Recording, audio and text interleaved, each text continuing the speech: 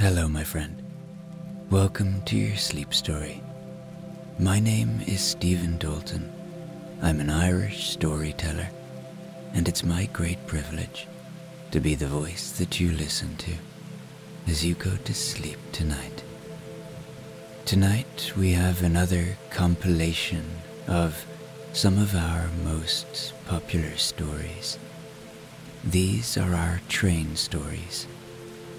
You will travel on the Orient Express, on a train through India, on a train through Ireland, on a train through Chile, and indeed on a magic train. There are 2 new stories that have not been released yet that are part of this compilation. One that is very close to my heart, the train journey in Ireland. As always, I hope you like this collection, and I wish you a deep and pleasant sleep. I grew up loving trains. I've always loved getting on the train and going somewhere. Doesn't really matter always where it might be. It's just the experience of being on a train that I love, sitting down, letting all my worries melt away, and just being in that moment. I don't know what it is, but it's a very special thing. I'd love to hear from you if you've had a special train experience in your life, and I really hope you like tonight's story. It's a story where I talk about my own life with trains, and then I fall into a deep sleep and find myself traveling on a train in 1930s Ireland. Okay, let's do the relaxation session before tonight's story. It will take a few minutes. I'm going to count down from 10 to 1, and as I do, allow yourself to let go more and more. 10. Feel the support beneath you, the bed or the floor, and the earth, the constantness of the earth that is always supporting you. With that in mind, allow that feeling of support to enable you to let go more, release more. 9. Feel into your body. Where are you holding? Maybe in your hands, in your feet, in your belly, in your face. Your body has worked hard for you today. Allow it to let go.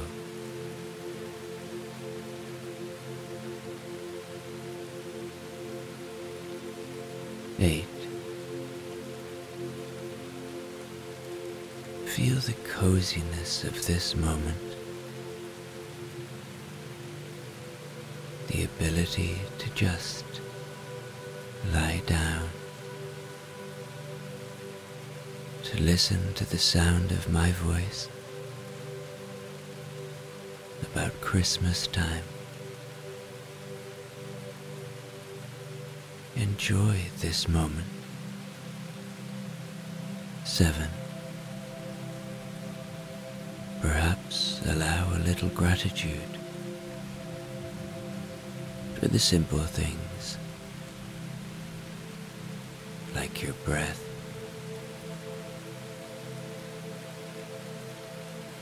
the shelter you have tonight,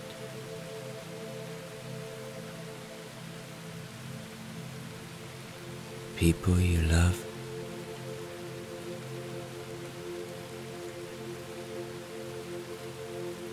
Six. The day is done. Whatever has been, has been.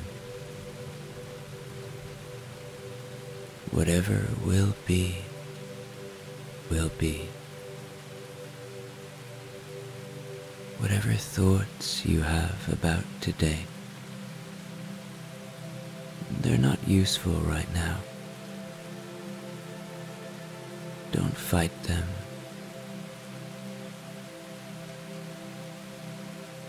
Just see them for what they are. Thoughts, and let them float away like leaves on a little river. And the same goes for thoughts about the future. All that you have is now. 5. This is your time. This is your moment. You deserve rest. You deserve sleep. We all do. So be kind to yourself. Continue to let go now. It's okay to let go and move towards sleep. 4. You are safe. Allow my voice to be an anchor of safety tonight that only takes you to safe places. 3. Begin to engage with your imagination now. Begin to feel the coziness of a train carriage on a rainy day. Enjoy this moment. 2. Let go more and more. Know that peace lives within you. It's always there. It's just waiting to be seen.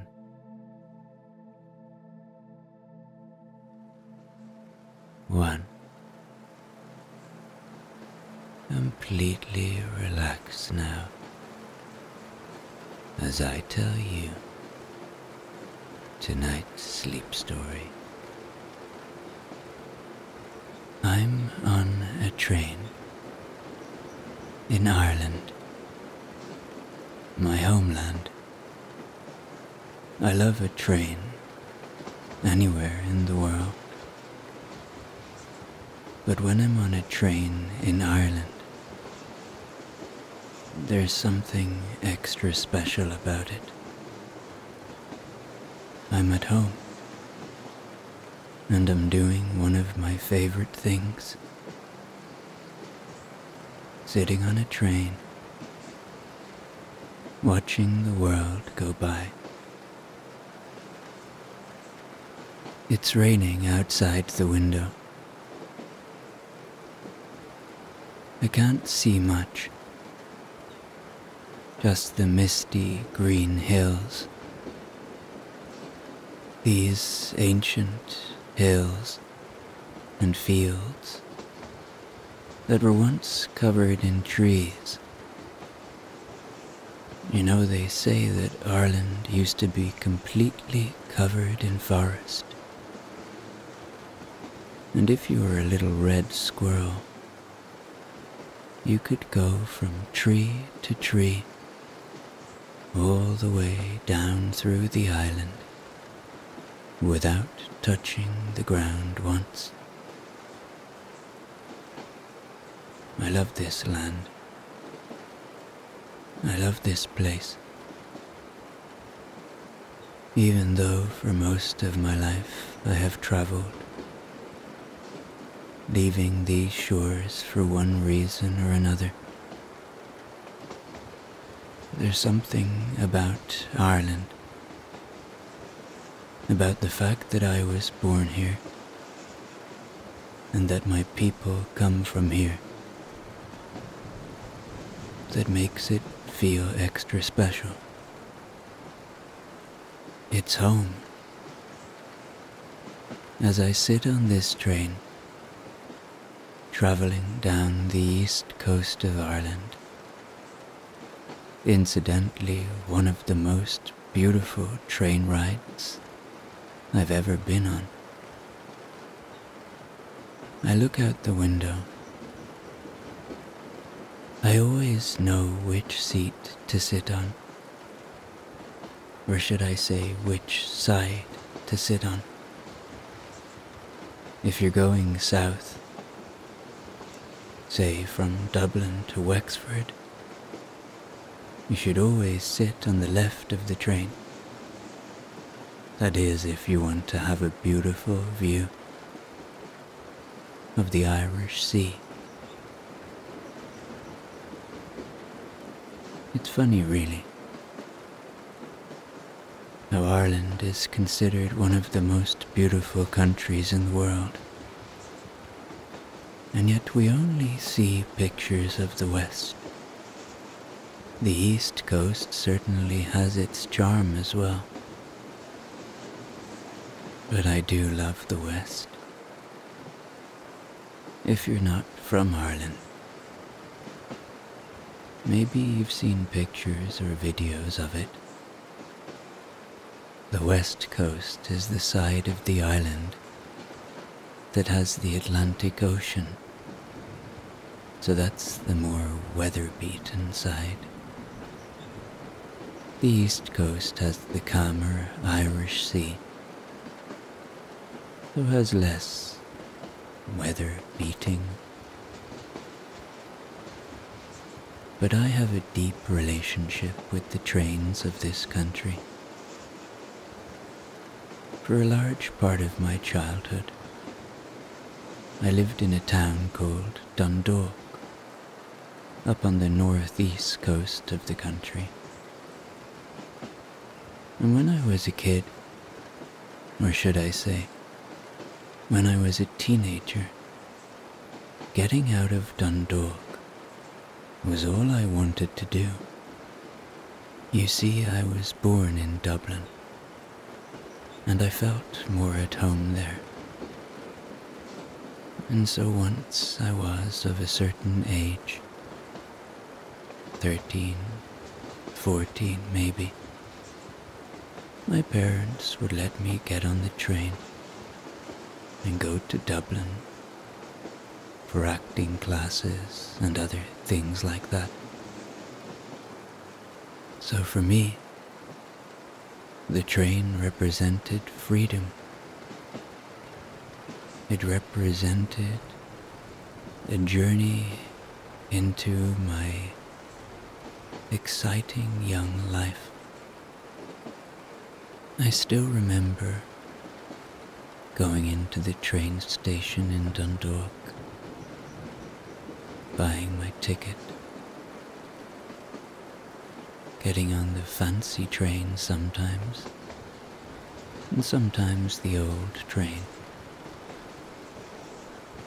You see, because Dundalk was right in the middle between Dublin and Belfast, the European Union gave lots of money to the Irish state to buy fancy trains for cross-border relations.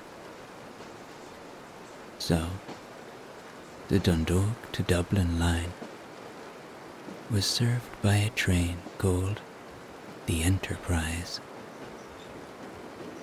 This was a train made in France, I believe, and it was so modern in the late 1990s. I still remember the voice of the man that came on the intercom. Even in those days, they had these artificial voices. I didn't like them then, and I don't like them now. But I can still remember what it said. Welcome on board the 1520 Enterprise service to Belfast, calling at Drogheda, Dundalk, Newry, Portadown, and Belfast Central. Of course, my favorite one was, we are now arriving in Dublin Connolly. Please ensure you have all your personal belongings with you. Thank you for traveling on this Enterprise service, and we hope we will see you again soon.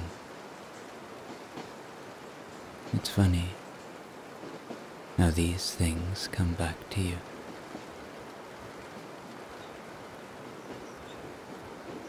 I always had little rituals on the train. Little things that I would do. In my teenage years, I would have my Discman, and I would listen to my favorite CDs. In those years, I would listen to Radiohead, OK Computer on repeat, or the Smashing Pumpkins, or Oasis. I remember those people, those musicians, offering an escape, an alternative way of life to my young artistic brain, I suppose. And then, of course, sometimes the Enterprise wouldn't come, and it would be the old train. Now, the old train was funny because back in those days, there was a smoking carriage. Now, I am not the youngest person in the world, but I'm not the oldest either. And the fact that in my lifetime you could sit on a train and smoke cigarettes seems crazy to my mind now. Anyway, I digress. As I was saying, I always have little rituals on the train. Listening to music, eating a sandwich, reading a book, writing in my journal, or just looking out the window, dwelling on whatever comes to mind. There is a peace that comes with being on the train. There is a liberation. I don't know what it is, but I'm sure you can understand what I'm saying. Anyway, I'm feeling very sleepy now.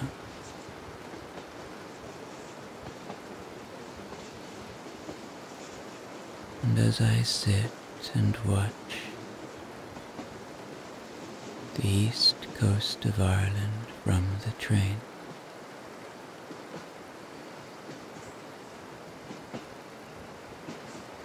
Rocky cliffs,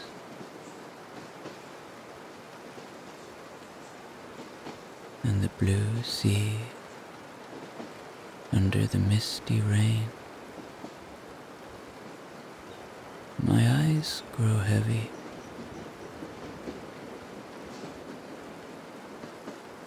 and I start to dream. In this dream,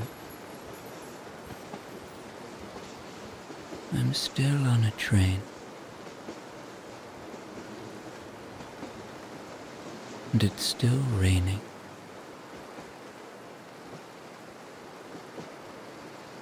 And I'm still in Ireland.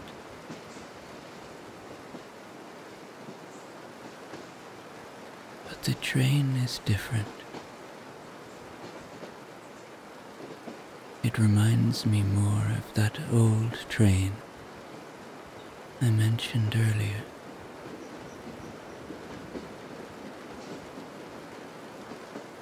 It feels almost like I'm in a different time. I look around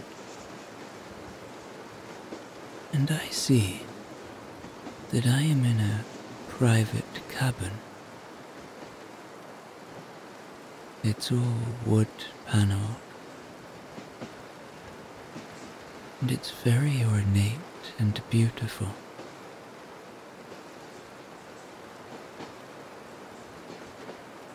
The train sounds different too. And in the distance I think I can hear the sound of a steam engine.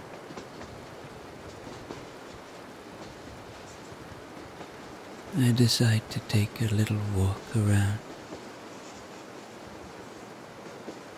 I open my door and walk along the carpeted corridor.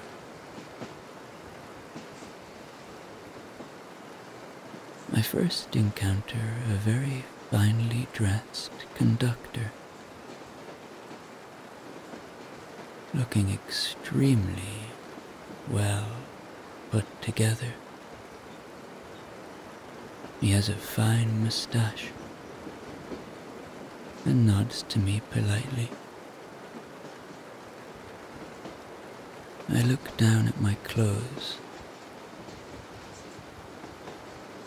I'm wearing clothes from a different time. I look like my great-grandfather in the photos my mother showed me of when he was young. His name was Stephen too. Stephen Dalton, in fact. I continue walking. I see that my fellow passengers are equally dressed in very fine clothes. These garments are no fast fashion. Each garment that is upon the passengers has been expertly crafted, handmade. There is a different feeling in the air. I can't quite describe it, but soon it becomes apparent. I am indeed in a different time, and by the looks of it, it is 1930s Ireland.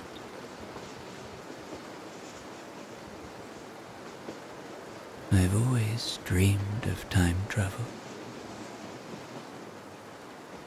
I always wished to visit Dublin in the 1800s and walk the same streets of Oscar Wilde and W.B. Yeats. But the 1930s isn't so bad either. I am fascinated to learn a little about this world, just to soak up its atmosphere. I go back to my cabin. I close the door behind me, and I see that I have a bag with me. I open it up, and sure enough, just as I had been talking about them, there are two books, one by Oscar Wilde and another by W.B. Yeats. I open Yeats first. It's still raining outside, and I look into the mist and see distant bottoms of mountains and little fairy hills closer and just about visible. And I feel cozy here, safe, in fact, on this old train, in this old world. And I begin to read some W.B. Yeats. The first poem I stumble upon is the Lake Isle of Innisfree. I will arise and go now, and go to Innisfree, and a small cabin build there, of clay and wattles made. 9 bean rows will I have there, a hive for the honey bee, and live alone in the bee-loud glade. And I shall have some peace there, for peace comes dropping slow, dropping from the vales of the morning to where the cricket sings. There midnight's all a glimmer, and noon a purple glow, and evening full of the linnet's wings. I will arise and go now, for always night and day I hear lake water lapping with low sounds by the shore. While I stand on the roadway, or on the pavement's grey, I hear it in the deep heart's core. I think of Yeats in this moment, a person who contributed greatly to the establishment of Ireland as a country in a cultural sense. He loved a particular place in Ireland very deeply, a beautiful county called Sligo on the west coast of Ireland, just below Donegal. There is a mountain there called Ben Bulben, a place that I hadn't been to until quite recently in my life, when I saw a photograph of it. I told my girlfriend at the time, now my wife, we are going there now. wherever it is. And we got in the car and drove for 3 hours and stayed the night not far from Ben Bulben. And there I discovered Yeats' country. Now I pick up the Oscar Wilde book. I see that it is called The Picture of Dorian Gray, a book that I like very much. Oscar Wilde was born in Dublin in 1854. He lived in a beautiful square in Dublin called Merrion Square.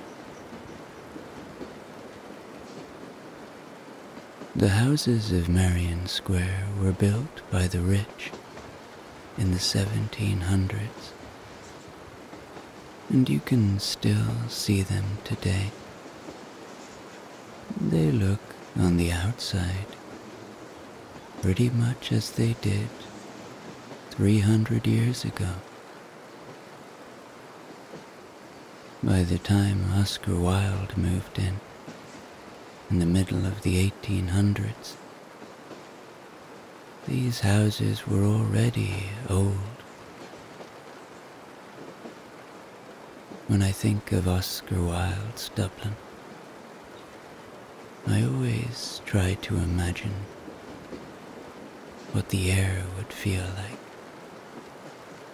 what the sounds would be, what the smells would be. And I have always loved his writing. He studied at Trinity College, as did my father, a university established by Elizabeth I in the 1500s. I look out the window of the train. The mist has cleared slightly, and I can see beautiful high cliffs rising from the Atlantic. I can see the ocean,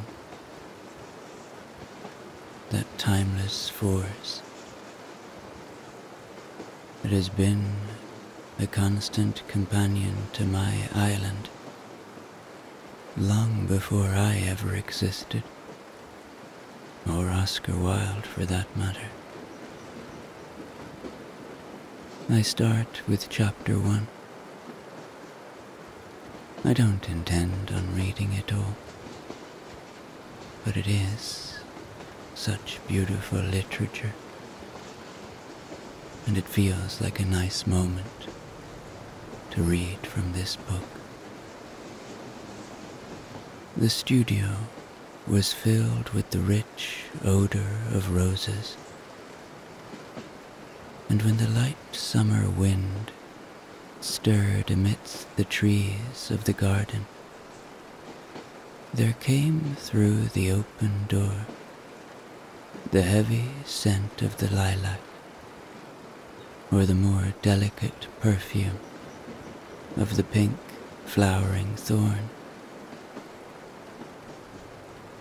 From the corner of the divan of Persian saddlebags on which he was lying, smoking as usual innumerable cigarettes, Lord Henry Wotton could just catch the gleam of the honey-sweet and honey-colored blossoms of the laburnum, whose tremulous branches seemed hardly able to bear the burden of a beauty so flame-like as theirs.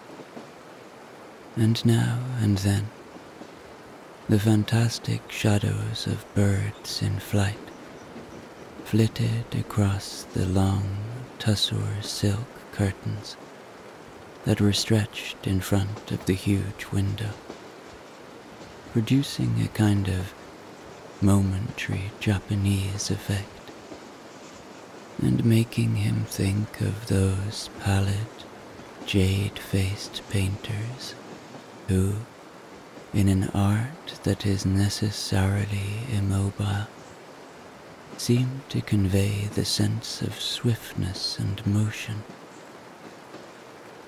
The sullen murmur of the bees shouldering their way through the long, unmown grass, or circling with monotonous insistence round the black crocketed spires of the early June hollyhocks, seemed to make the stillness more oppressive, and the dim roar of London was like the burden note of a distant organ.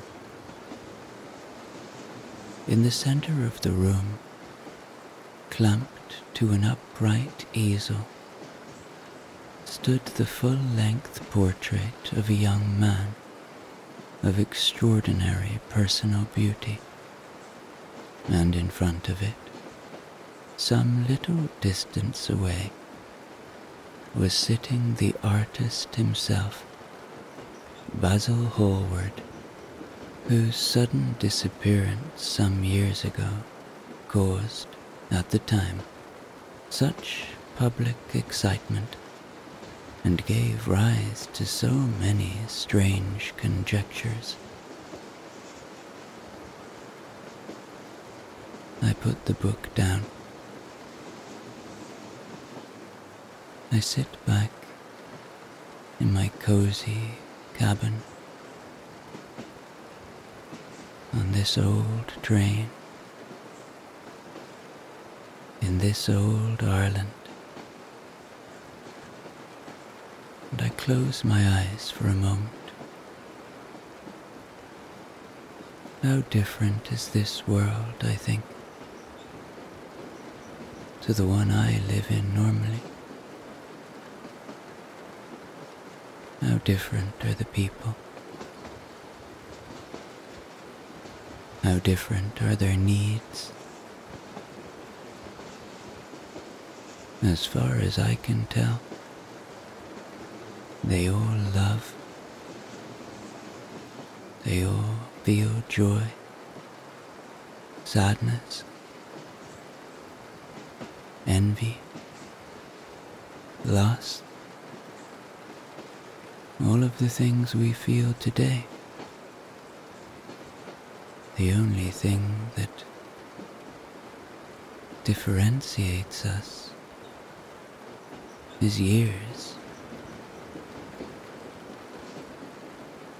Years and advancement, I suppose. We have different things today to preoccupy us. I wonder, are they happier in this time? In the 1930s, I mean. They don't have lots of the things we have. But then, we don't have lots of the things they have. Who knows, I think. One thing they definitely have in this time is a much more extensive rail network, and I am thoroughly enjoying traveling along a train line that has long been abandoned in my time. As the rain starts to slightly clear, I continue to look out the window, and I see mountains now. Mountains that look familiar to me. Of course, the mountains haven't changed since the 1930s. I am in Connemara, the wondrous national park in County Galway, one of my, if not my favorite place on planet Earth.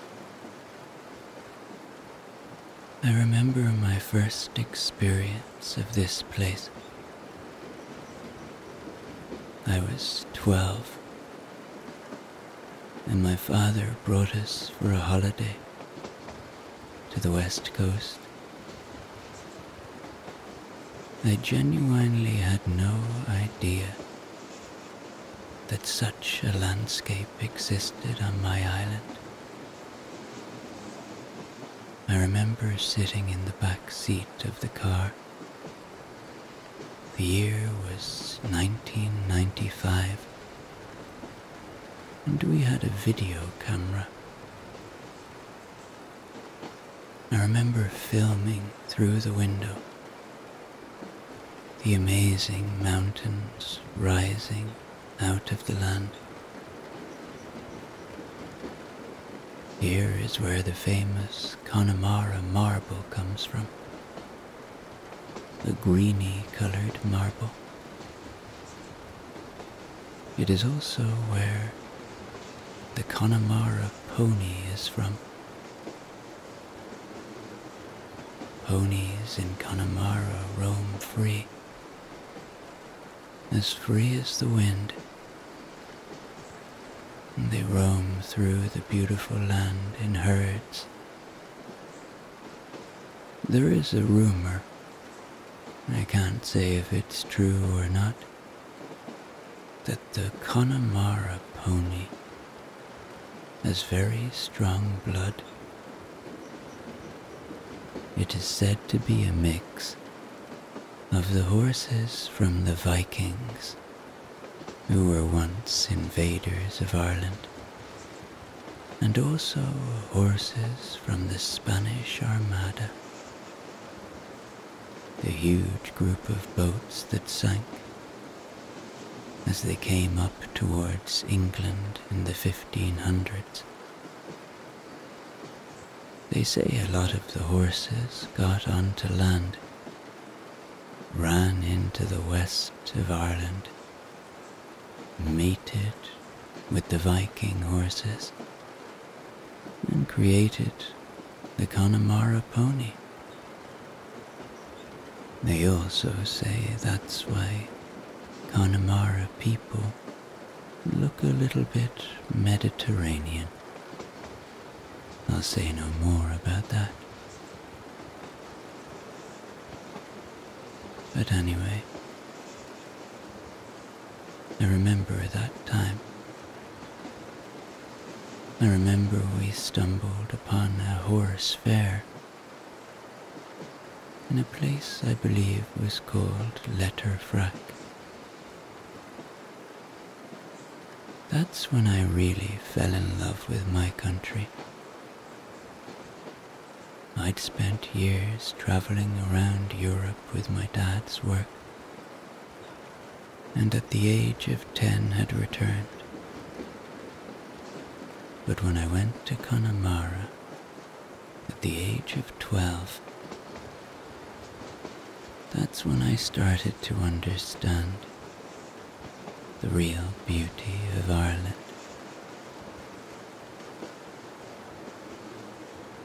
One of the things I love about Ireland is the people. In fact, the people and the landscape, they're the two best things. And when you meet an Irish person who really wants to welcome you, it is a deeply special experience. And I remember the friendliness of those people at the horse fair. And I remember how they spoke to each other.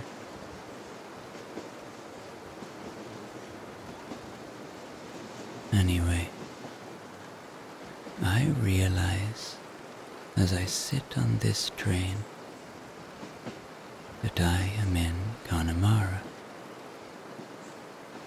and I must be going towards Clifton.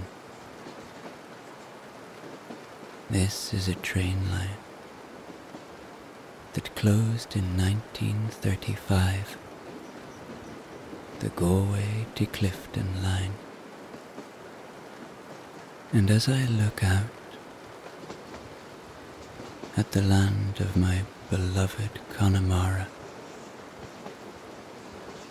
that looks in a way like a beautiful lunar landscape with grass, I feel very blessed to be in this moment. Dream or no dream, it feels real to me. I look at the rocks, formed millions of years ago.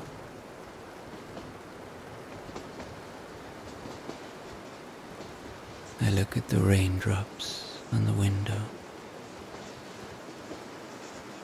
so familiar to me, being Irish. And in a way, it's extremely comforting. There's a cozy feeling when there's a blanket of cloud above.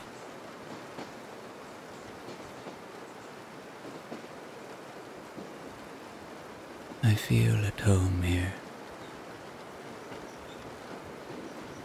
I feel so at home that I begin to feel very sleepy as I sit in my cozy cabin in the 1930s, watching the Connemara landscape lazily pass me by, and my eyes grow heavier and heavier. And soon I am fast asleep and feeling safe and comfortable as I can possibly feel. I'm home.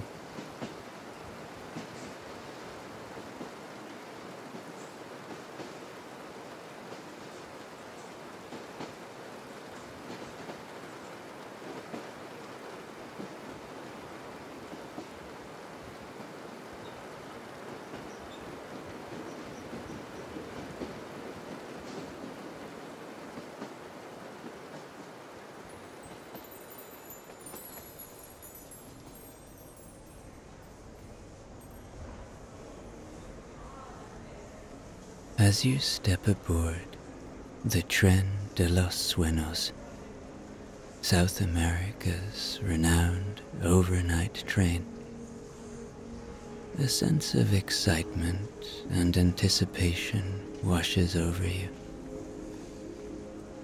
The train, known for its exquisite journey through the heart of Chile, promises a voyage not just through landscapes, but through the soul of the country itself.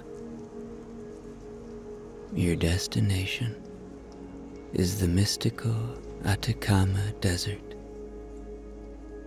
a journey that will take you through the night and into the early hours of the morning. Your cabin, a blend of comfort and elegance, welcomes you with its soft, warm lighting and plush seating. The interior is tastefully adorned with local artisanal decor, reflecting the rich cultural life of Chile As you settle in, the train gently lurches forward, the beginning of your journey, marked by the slow rhythm of the wheels on the tracks.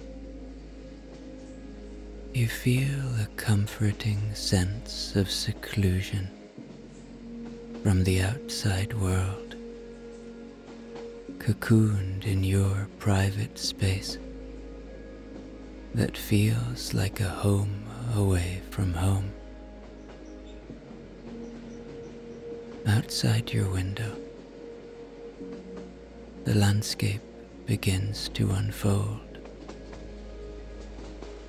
The outskirts of Santiago slowly give way to the rolling vineyards of the Chilean wine country. The late afternoon sun casts a golden light over the vine-laden hills, and you watch as workers tend to the vines, a scene of utter tranquility. As the train winds its way through the valleys, maybe you start to feel a connection to this land and to its people.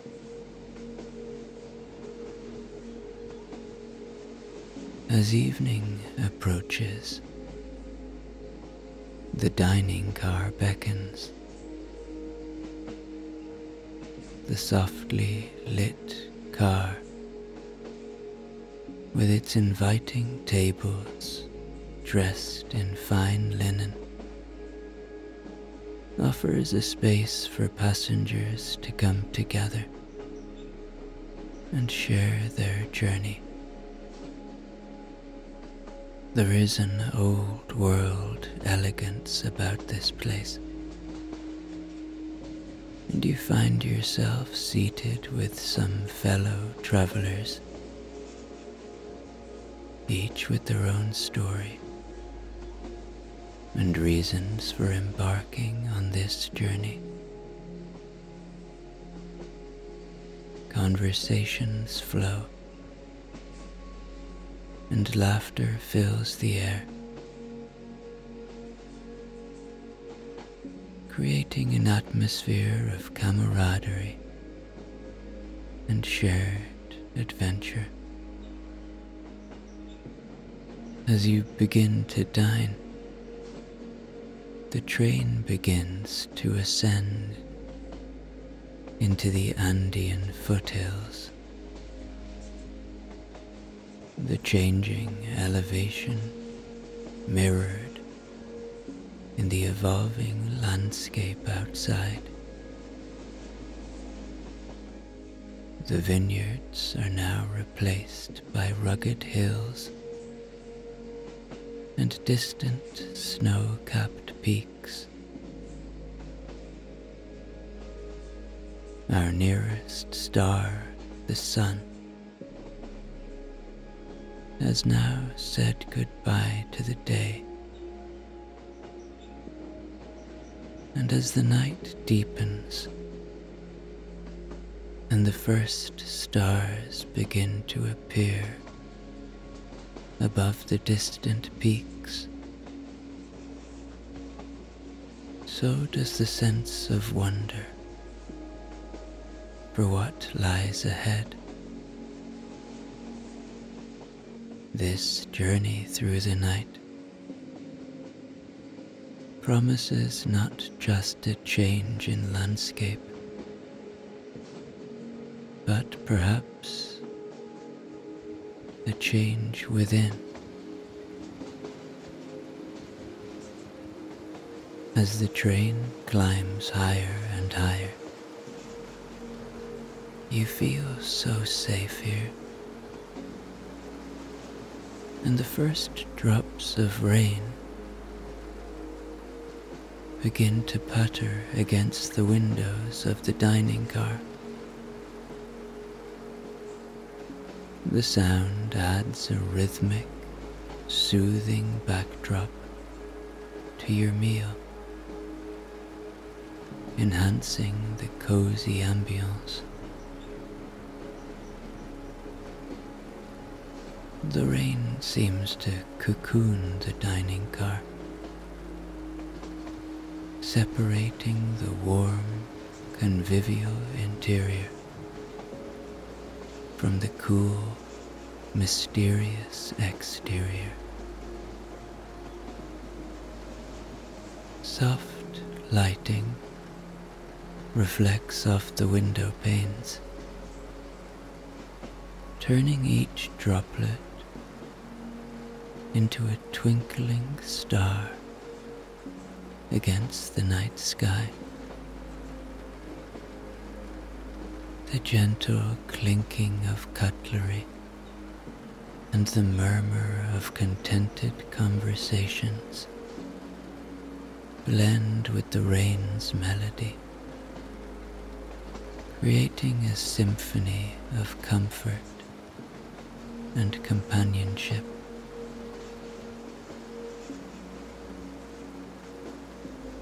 Seated across from you is an older gentleman. His eyes twinkle with the wisdom of years, and his smile is as warm as the Chilean sun. He introduces himself as Eduardo, a local who has traveled this route many times. As the two of you chat, the conversation deepens, moving from polite pleasantries to the sharing of life stories. Eduardo, with a voice as smooth as the train journey you are on, recounts tales of his youth, spent exploring the vast landscapes of Chile, each story a testament to a life well lived, with passion and curiosity.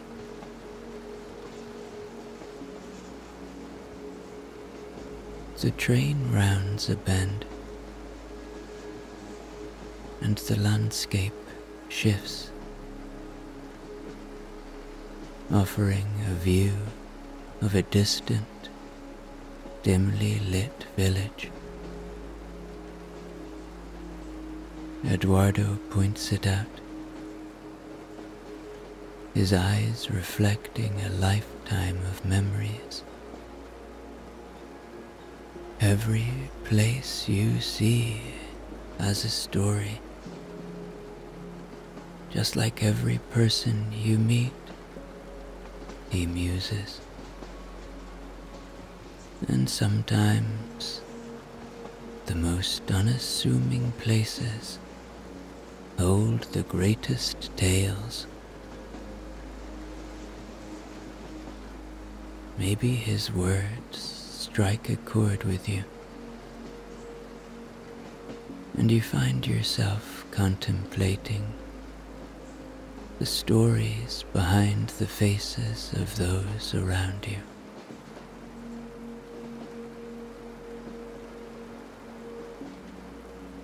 The main course is served,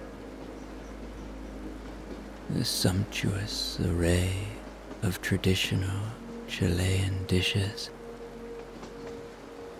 each bursting with flavor. Eduardo encourages you to try a local speciality, pastel de choclo, a savory corn pie with a sweetness that surprises and delights your palate.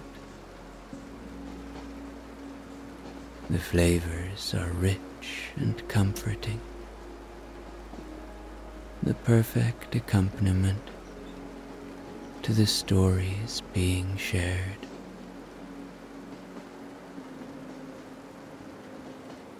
The smell of the hearty dish, combined with the earthy scent of rain-soaked earth, wafting in through a briefly opened door, anchors you in the moment, in the heart of Chile's culinary and cultural heritage.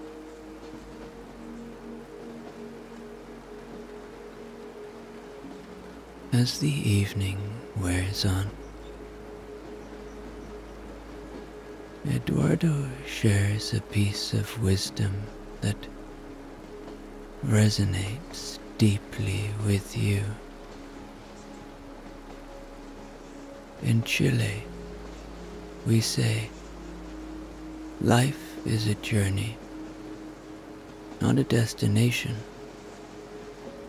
Remember, my friend, to savor each moment, each encounter. They are the steps that make up the dance of life. His words linger in your mind, mingling with the joy and excitement of your own journey on this magical train ride through the Andes. Maybe you realize that this journey is more than just a physical travel. It's an exploration of life itself, a collection of moments and meetings that are essentially what life is. You say goodnight to Eduardo and the rest of the group with gratitude, and leaving the warm atmosphere of the dining car, you make your way back to your cabin. The comforting sound of rain still accompanying the train's steady progress through the Andean night. The cabin, your private sanctuary, welcomes you back with its understated elegance and soothing ambience. As you enter, the soft ambient lighting of the cabin greets you, casting a gentle glow that highlights the cabin's rich wooden paneling. The walls are adorned with beautiful pictures that depict scenes of Chilean landscapes, a tribute to the country's diverse beauty. A small polished wooden table sits beside a large window, and the raindrops fall against the window, dancing rhythmically on the glass. The bed, the centerpiece of the cabin, is an invitation to rest and relaxation. You feel so safe here, so at peace, so far away from everything that you know. You are in life, being in the moment. You look at the bed. It is dressed in fine, crisp linens that feel both luxurious and comforting against your skin. It promises a night of deep, restful sleep. The sheets are a soft cream color, complementing the warm tones of the cabin. Plush pillows are propped up against the elegantly carved headboard, and a lightweight, yet cozy woolen blanket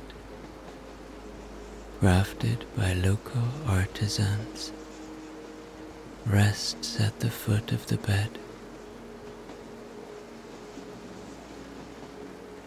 Beside the bed is a small nightstand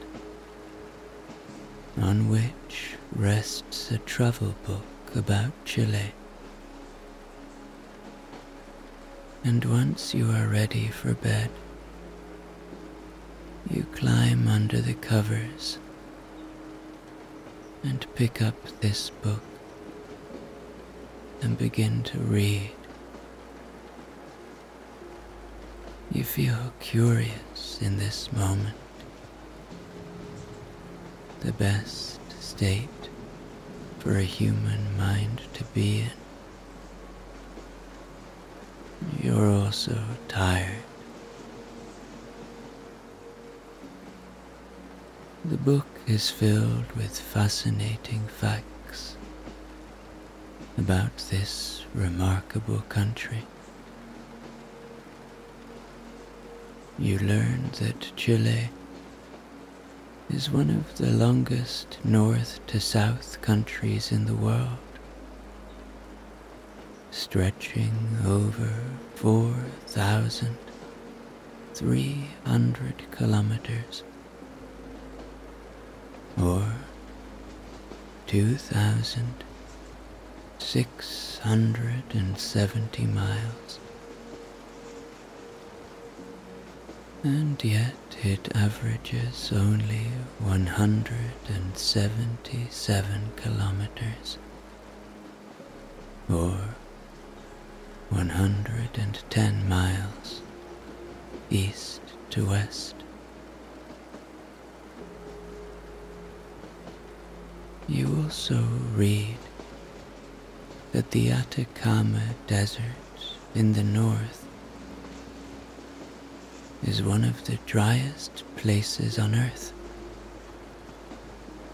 with some parts receiving less than a millimeter of rain each year. Conversely, the southern part of Chile is rich in forests, lakes, and fjords. As you continue reading, you discover that Chile is a land of volcanoes, with more than 500 potentially active ones. making it one of the most volcanic countries on Earth. You also read about the mysterious Moai statues of Easter Island, also known as Rapa Nui, which is a remote volcanic island in Polynesia and a special territory of Chile. With each fact, your sense of wonder about Chile grows. You place the book down, feeling a deeper connection to the land that unfolds beyond the rain-streaked window.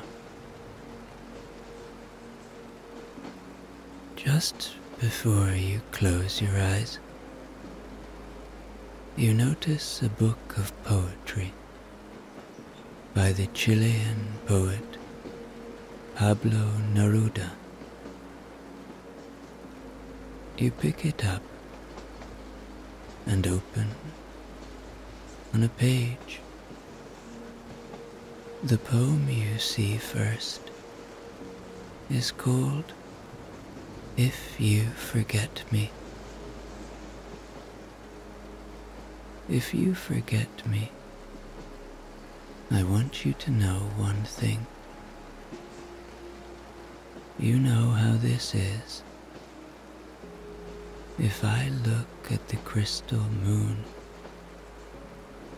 at the red branch of the slow autumn at my window, if I touch near the fire the impalpable ash, or the wrinkled body of the log, everything carries me to you, as if everything that exists, aromas, light, metals, were little boats that sail toward those isles of yours that wait for me. Well, now, if little by little you stop loving me, I shall stop loving you, little by little. If suddenly you forget me, do not look for me, for I shall already have forgotten you.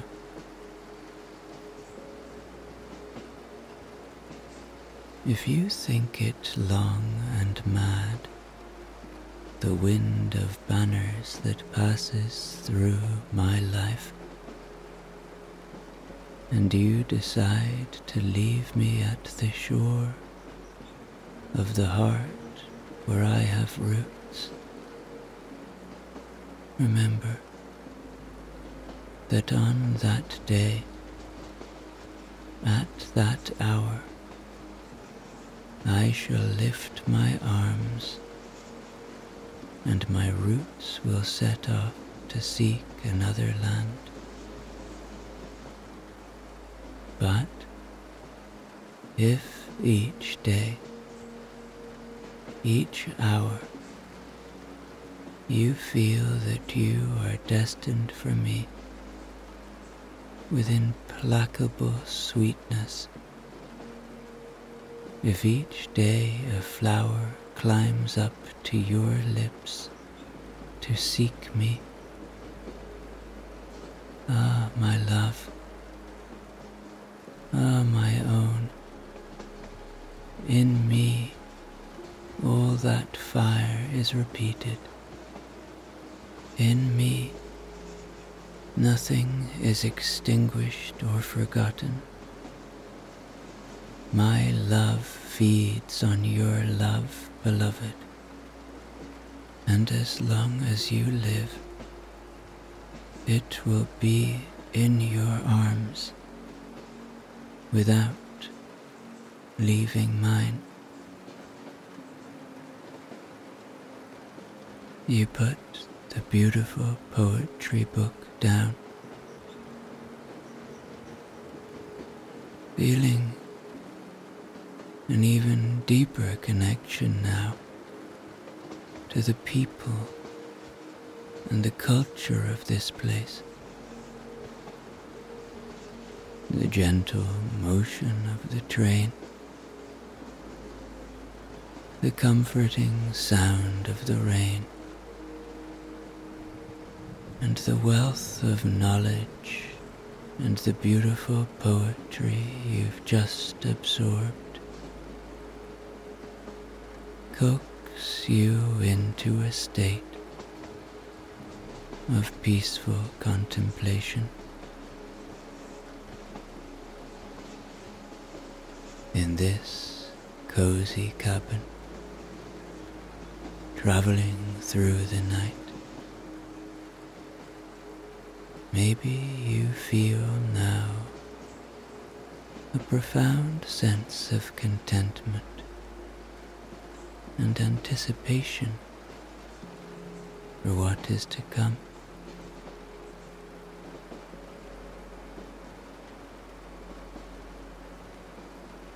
The fabric of the sheets are cool and smooth against your skin. The rain outside creates a soothing symphony,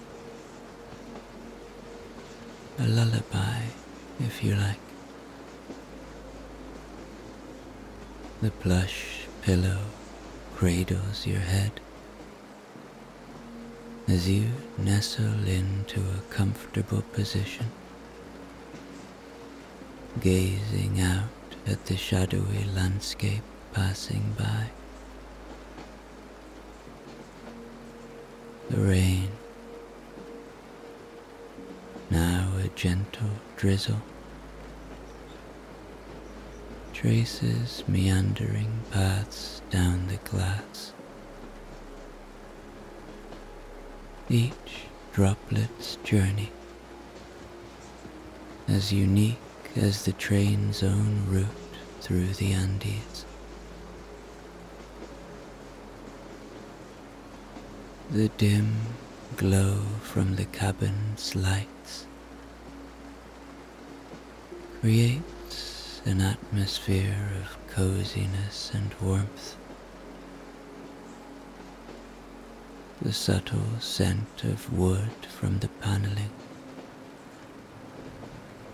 and the faint, earthy aroma brought in by the rain merge to create a feeling of being enveloped in nature, even as you travel through it in this haven of comfort. Your mind drifts back to the facts about Chile you read earlier, each one adding depth to your journey. The diverse landscapes, the rich history, and the vibrant culture seem to seep into your thoughts, enhancing your connection to this journey through the night.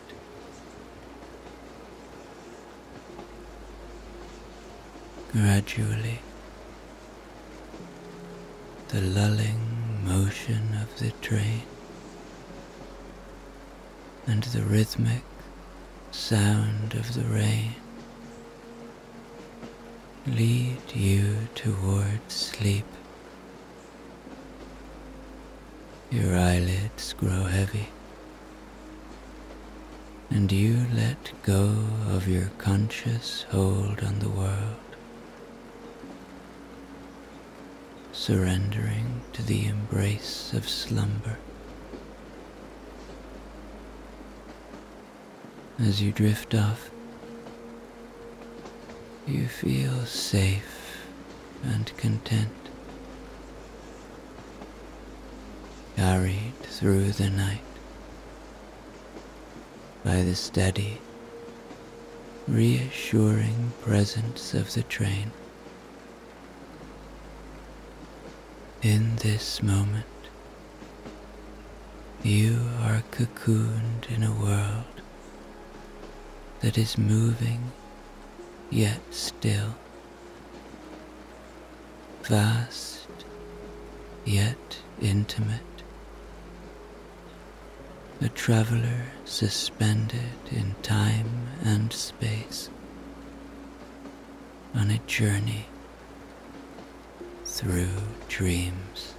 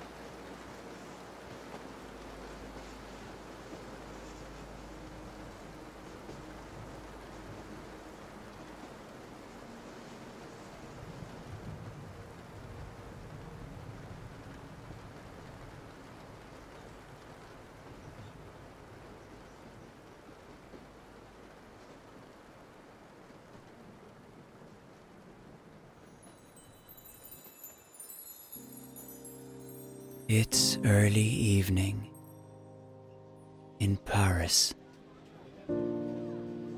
You are here in one of the world's great cities, and you are preparing for a wonderful journey right across Europe. You are standing on the platform in Gare de l'Est, the train station where the Orient Express leaves Paris. Perhaps you feel a little excited at this once-in-a-lifetime journey that is about to unfold in front of you.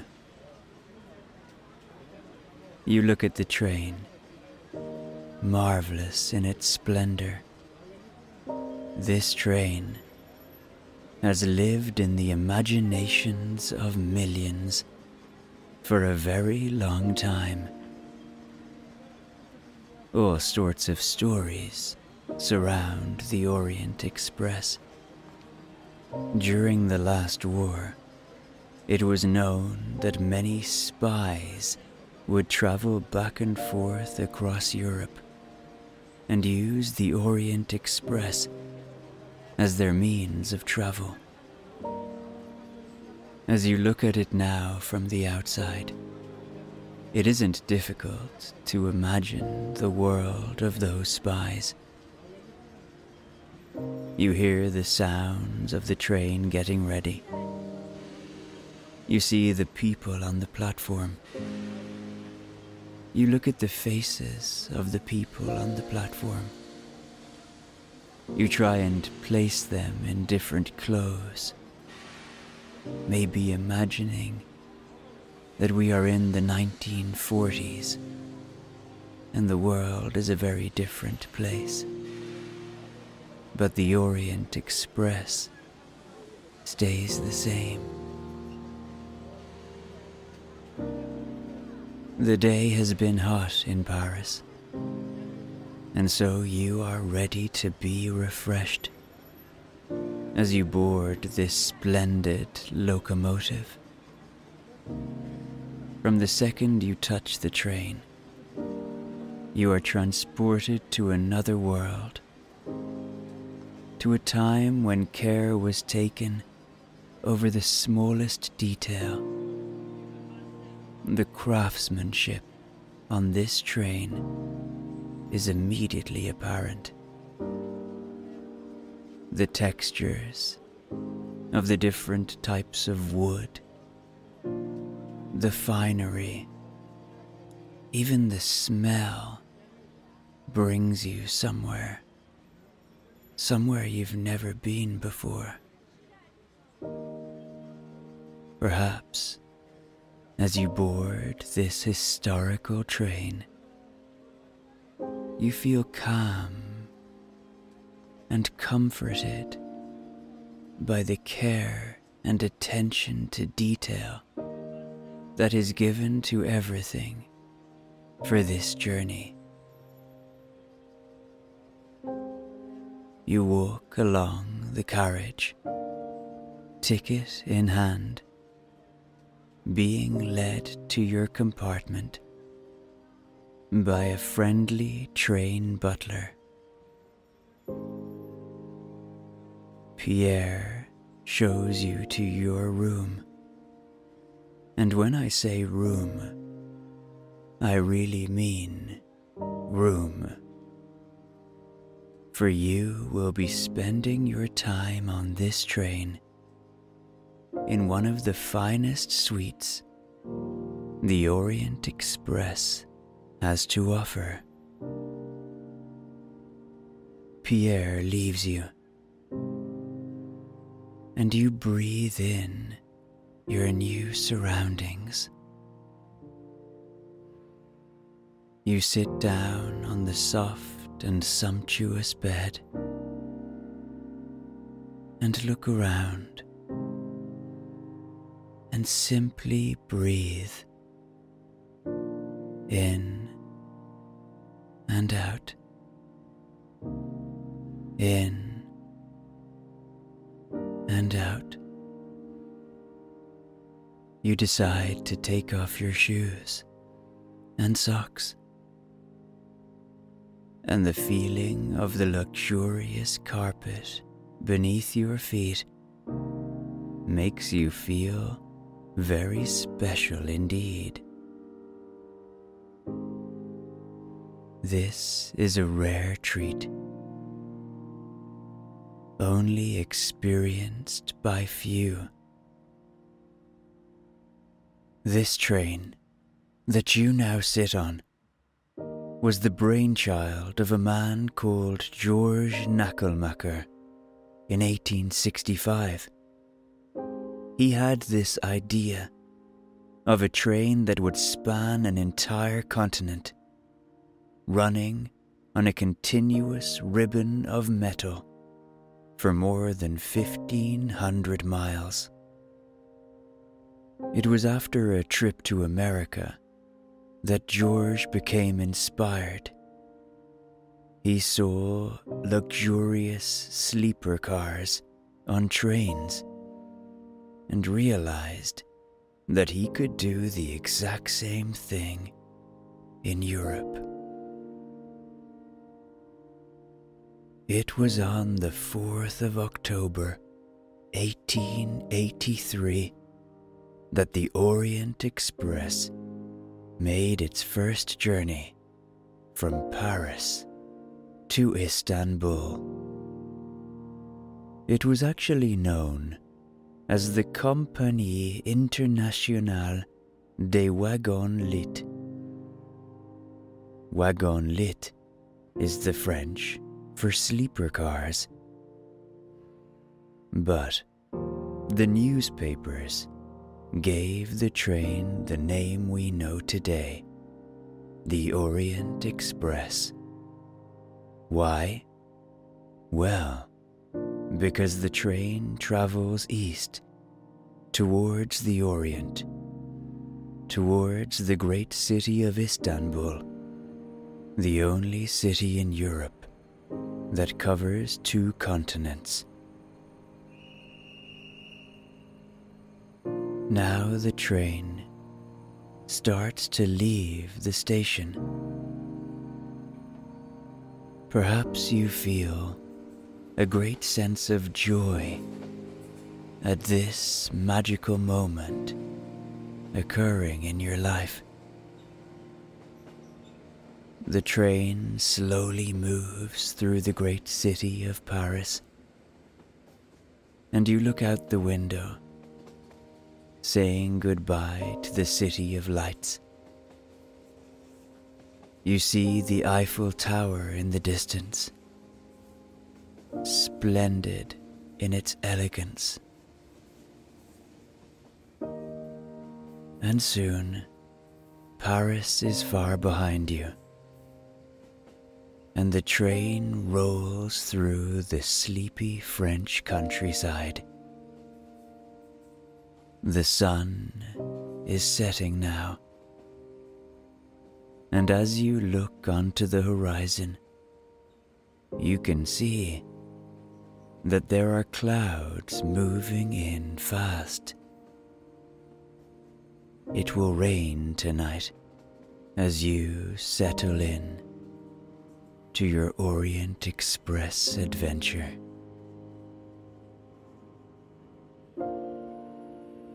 You decide to take a walk. You walk along the carriages,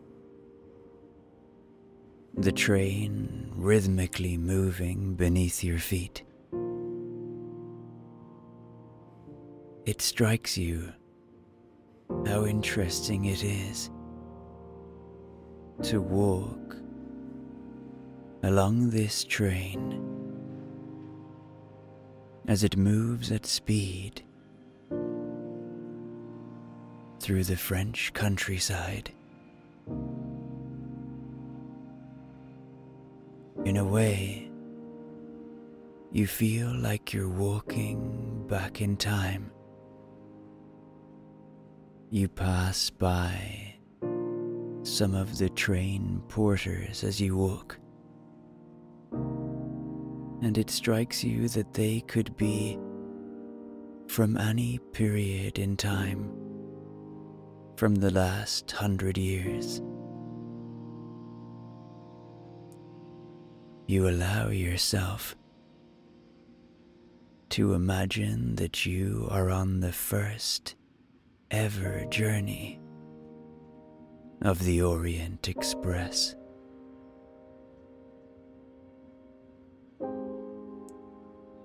You pass by other passengers. They smile at you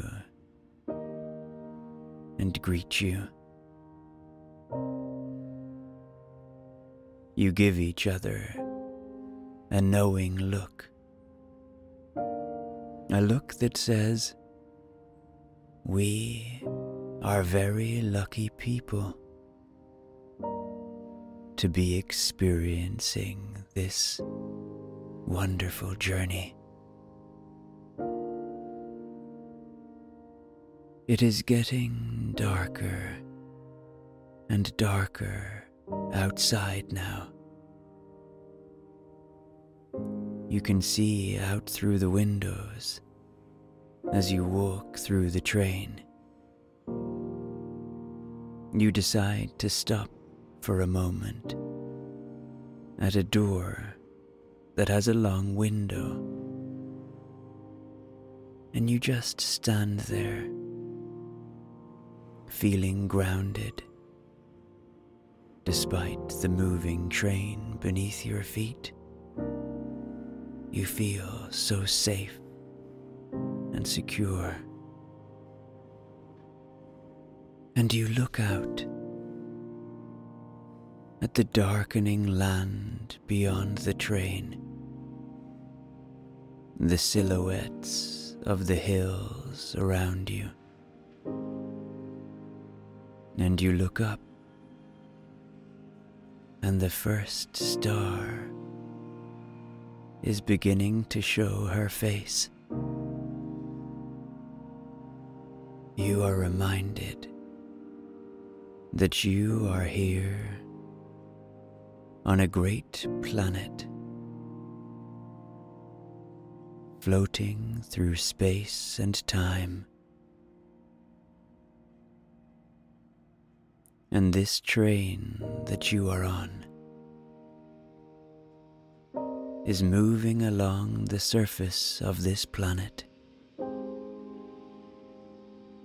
And however big and however powerful this train may feel, it is but a tiny, tiny part of the life of this amazing planet that we are lucky enough to call our home. You know, being a human is a great privilege, and having life is an exceptionally rare and wonderful thing. And so while we are on planet Earth, and while we have life, it is a wonderful thing to allow ourselves to experience as much as possible. And this experience that you are having tonight, traveling on this great iconic train, is another great experience to add into the rich tapestry of your life.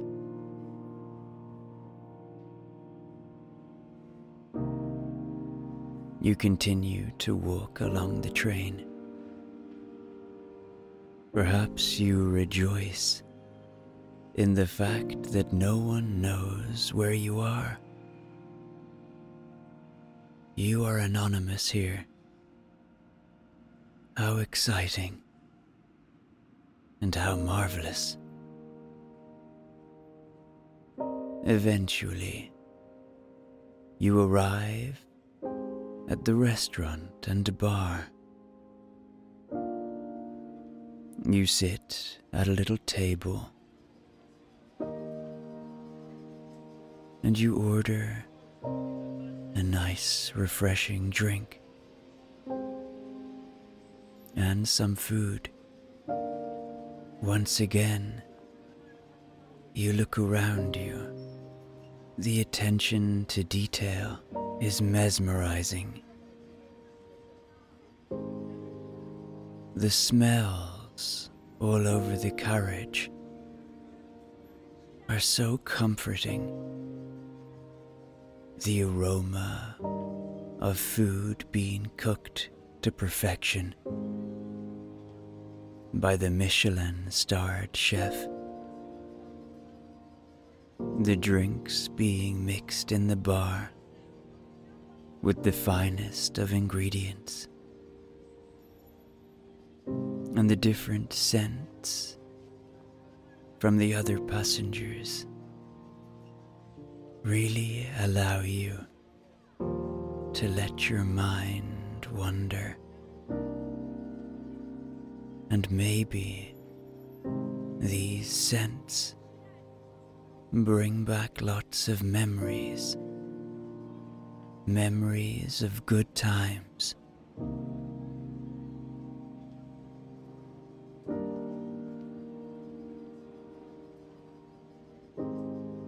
As you sit and wait for your food, a drop appears on the window, and then another, and another, and soon you can see it is raining heavily.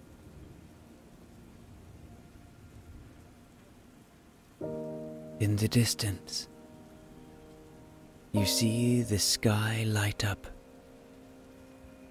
and you realize that there is a storm happening outside the train.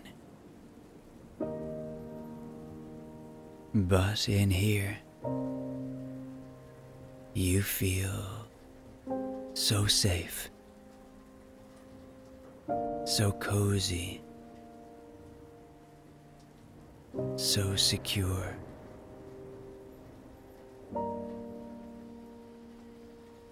Eventually, your food arrives, and it is one of your favorite meals. Only here, it is cooked better than you have ever tasted. As the waiter places the plate in front of you, the food sitting on the finest china, he says bon appetit and leaves you to enjoy the comforting food that nourishes your body.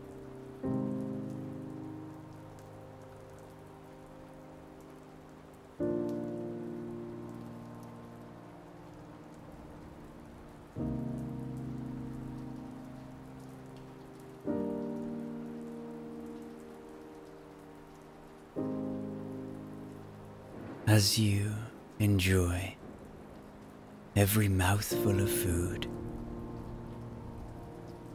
it strikes you perhaps that this is a moment to savor.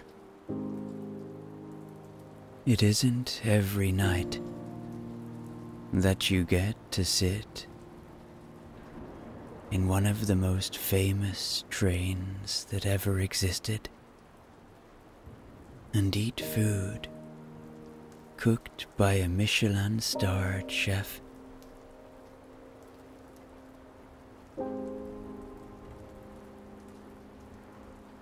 You feel satisfied now, and maybe very peaceful. It's time now to walk back to your cabin. You are starting to feel very sleepy. As you enter your room, perhaps a warm feeling of comfort overtakes you. This is where you will sleep for the next number of nights, all the way to Istanbul. This is your safe space. And what a safe space it is. So luxurious, so fine. Only the finest handmade products surround you, right down to the beautiful Egyptian cotton sheets that you are about to get under. You do whatever you have to do to end your day, and then the moment arrives. The bed is just perfect. It's as if the bed has been made especially for you. The pillow feels like it has been carved to fit exactly the shape of your head and neck.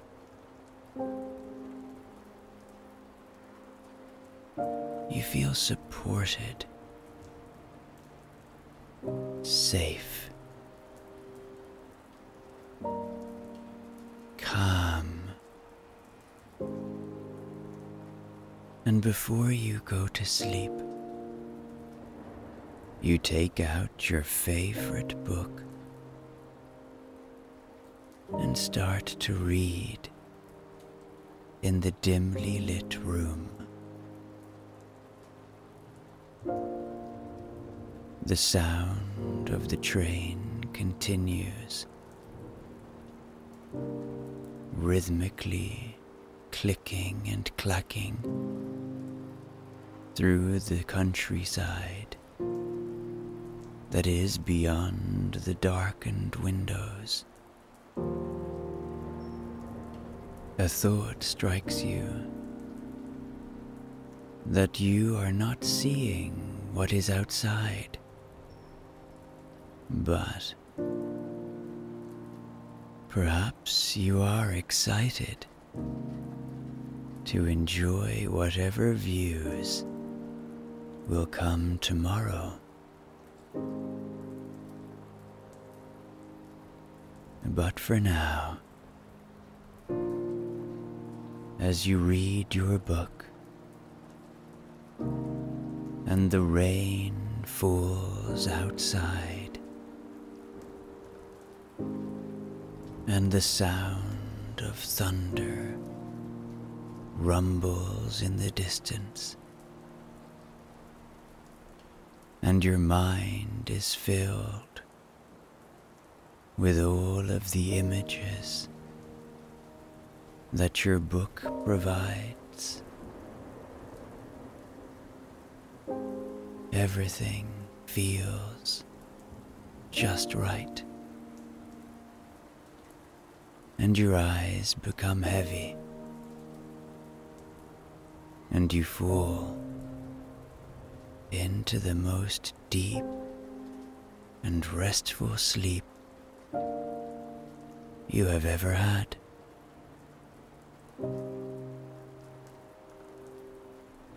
And as you sleep safe in the knowledge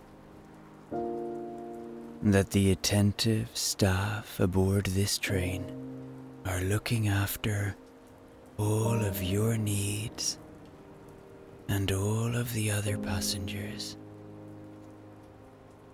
Everyone is safe.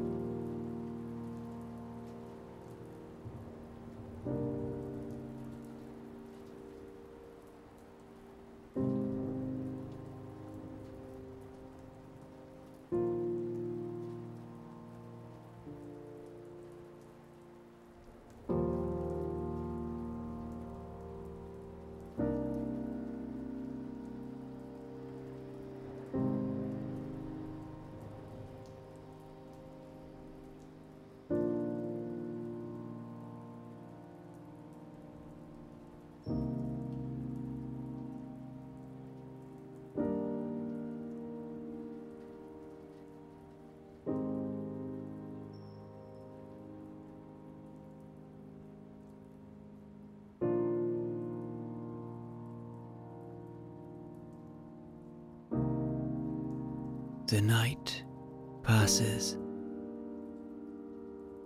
and you awake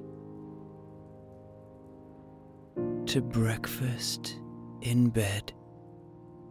You are staying in the most expensive room on the train, and so breakfast in bed just feels right. Your porter comes in and presents you with your favorite breakfast. And then they open the curtain and allow you to look out on the magnificent view beyond. You are then left alone to enjoy the nourishing food. The train is as constant as ever, rhythmically trundling through the landscape. And what a landscape you find yourself in now. You are in the Austrian Alps. You can't help but get out of bed to go and look closer. What you see is startling. The splendid mountains rise high above the train. You see snow at the top, and above the snow, a blue sky. A blue you're not sure you've ever seen before. This is a special place. The morning moon still sits in the sky, humble and unassuming, constant as the train. The rocks of the mountains, so strong, so ancient. How wonderful the natural world is. The green of the grass, the white of the snow, the blue of the sky, the heat of the sun, all combine to fill you, perhaps, with a warm glow of peace and tranquility, serenity and calm.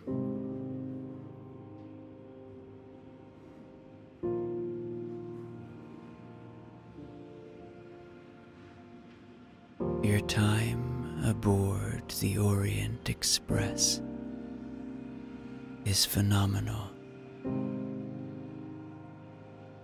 You see the great city of Vienna, home to Beethoven and Mozart, one of the finest cities in all of Europe.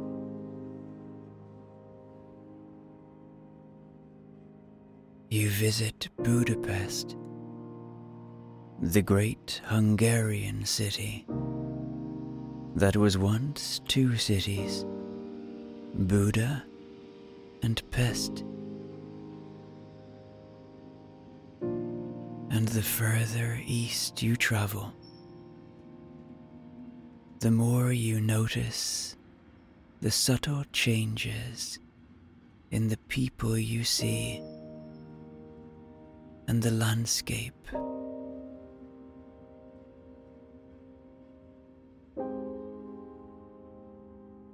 Perhaps you are struck by the thought that no matter where we are from or who we are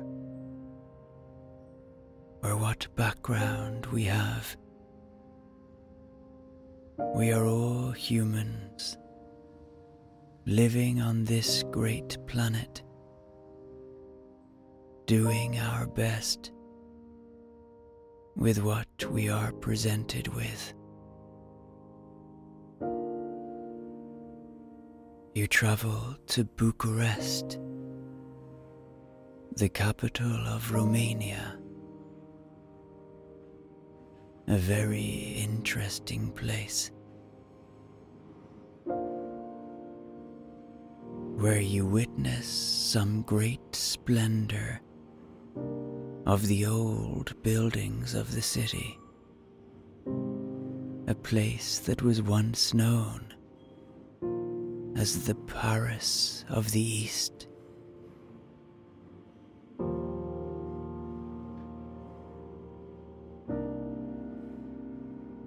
And then you arrive in one of the great cities, not only of Europe, but of the world,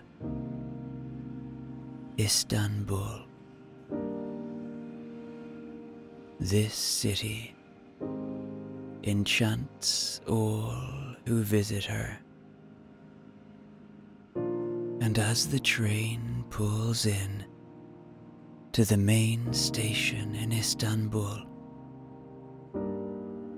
you feel a different energy in this place. You feel immense gratitude to all who got you here safely. You feel immense gratitude for the experiences that you had and the many opulent sleeps that you enjoyed. You leave the train and begin walking through the streets of Istanbul. You hear the sound of the Muslim call to prayer, and you know that you are in a very different place to where you started. The smells are different too. The faces of the people different. The energy different. Now, sink into a restful and peaceful sleep. Your body works powerfully and reliably. You can detach your mind from my words. Drift off. Dream and sleep. You are safe and secure. Sleep deeply and soundly. Your body heals, regenerates, strengthens. Everything works powerfully and reliably. Your mind rests. You can let yourself drift away.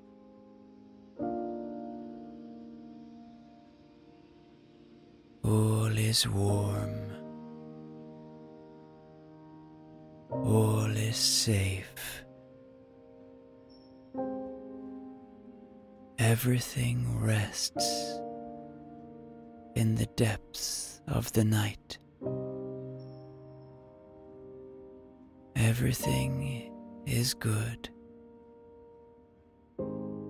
and you feel good.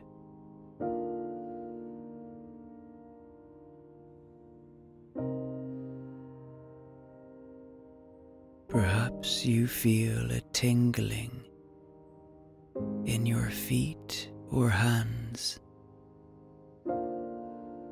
or perceive a heaviness or lightness.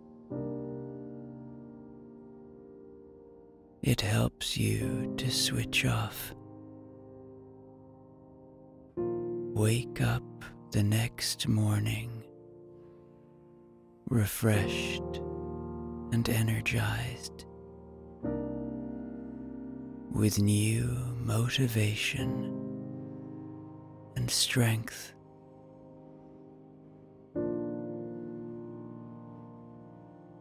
Be open for your self-healing. Open for your sleep and deep relaxation. Everything is good as it is. Everything relaxes. Everything lets go. And all is well. You sleep deeply, and all is well. You sleep tight.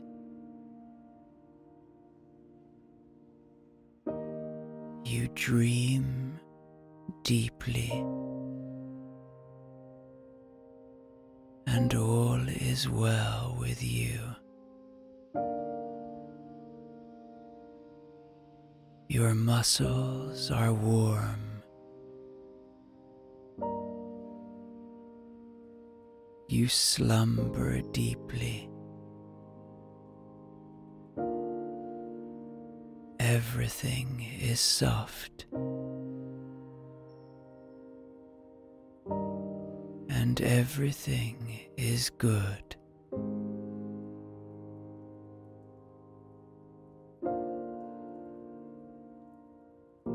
Sleep well. You have earned it. And while you may drift into wonderful dreams,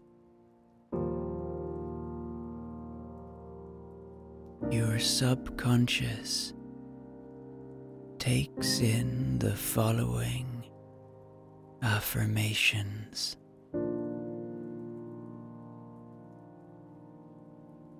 I fall into a peaceful and restful sleep.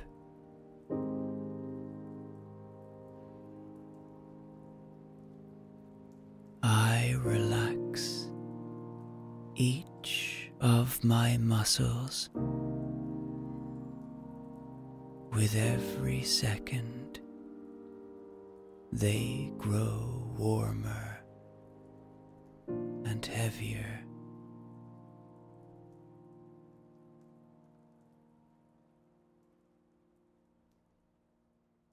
I am sleeping deeply. It was the late afternoon when I arrived in the central station in Mumbai. It was hot. It was October, and I was very excited, filled with joy in fact, to be traveling on an Indian train and heading for Goa. I had never been on an Indian train before, and to be honest, I don't remember if I knew what to expect. I had my Lonely Planet guide and my rough guide to India. I had probably read about what it would be like to travel on an Indian train, but really nothing could have prepared me for what I experienced in the most memorable journey of my life.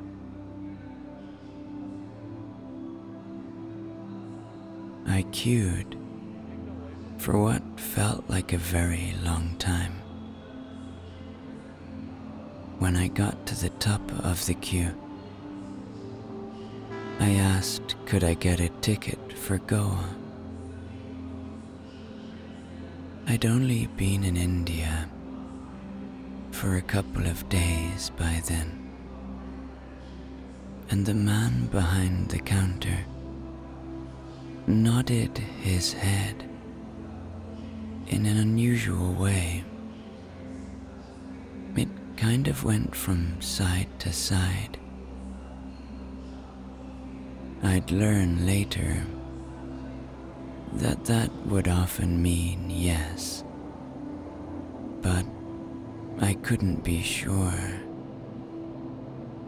Anyway, I got my ticket for the second-class sleeper carriage and went to find my train.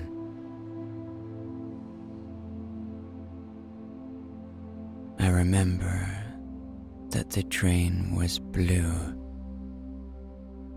and it was extremely long.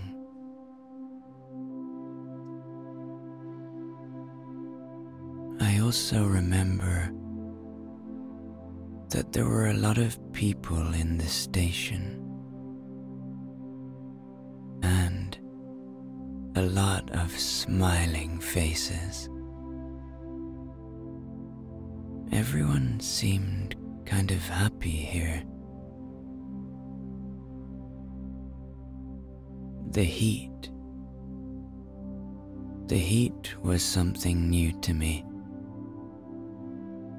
A kind of tropical heat. I was only in my early 20s, and this was my first time so far away from home.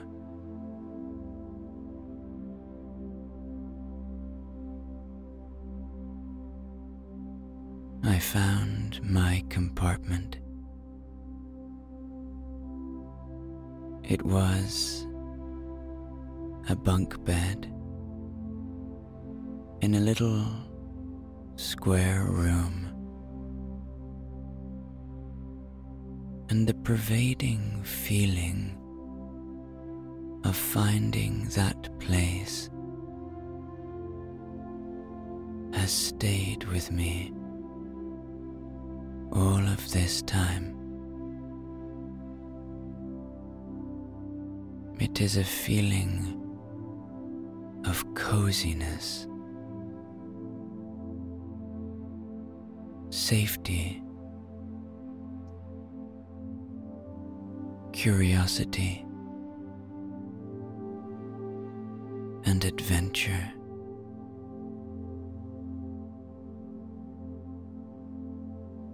I picked my bed as I was the first one there. I went for the bottom bunk if I recall. It could have been the top, but I can't be sure. I know that I chose the one going in the direction the train would travel. That was important for me.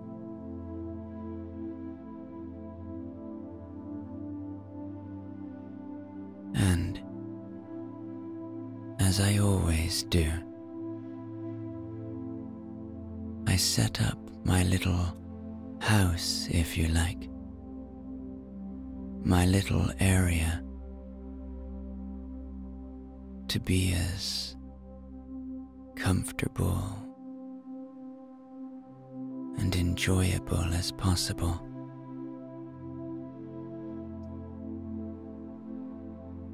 I was traveling like most backpackers do, with one big bag on my back and one smaller rucksack on my front. The big bag I didn't need in this moment. The smaller bag had all of the goodies.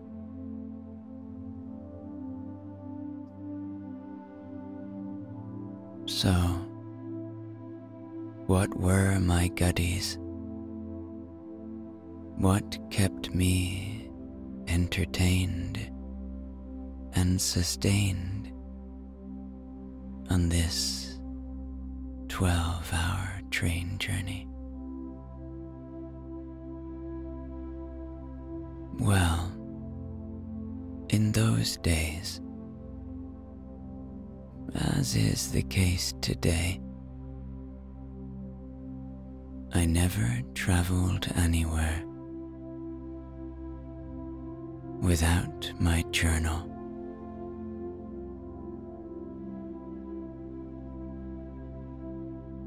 I also had my 2 guidebooks, and of course, the book that I was reading at the time, a pretty famous book called The Catcher in the Rye by J.D. Salinger.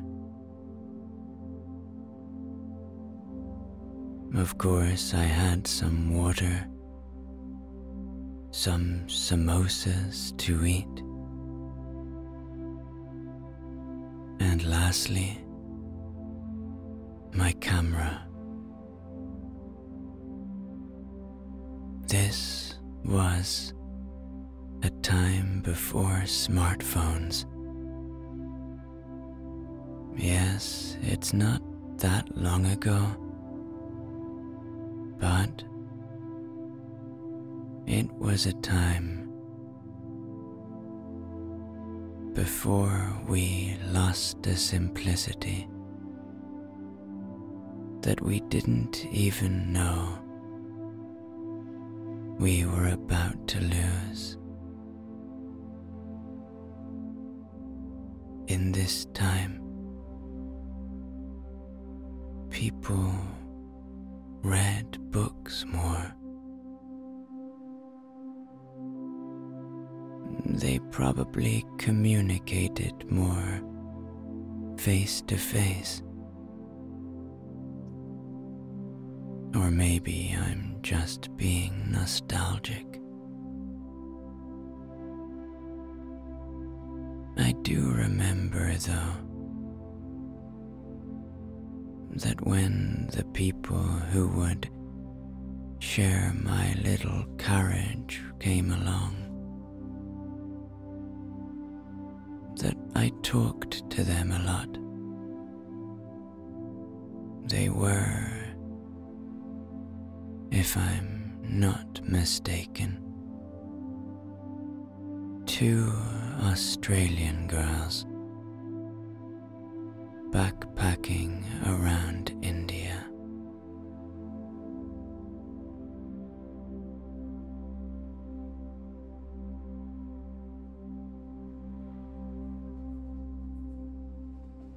It was time for the train to leave the station.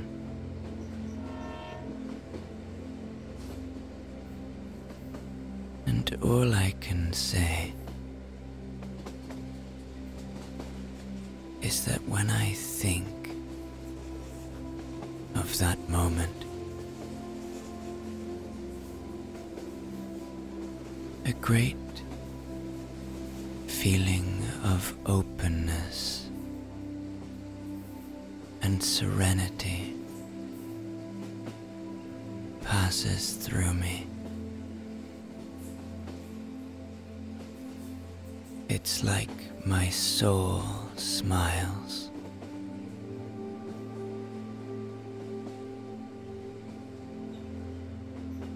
The air from outside started to come in through the open window.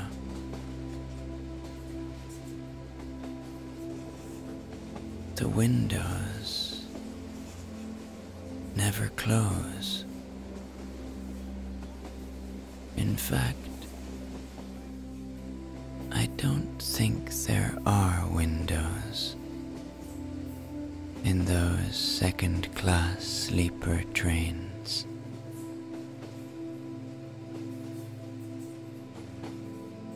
Just bars.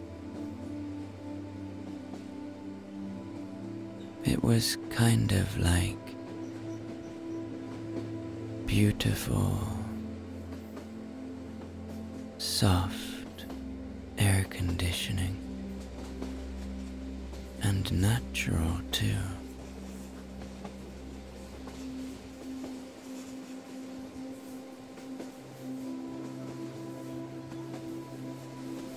I remember looking out the window as I got my first glimpses of the Indian countryside.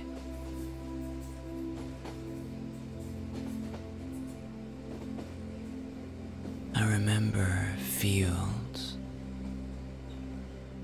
fields and fields, and palm trees, lots and lots of palm trees.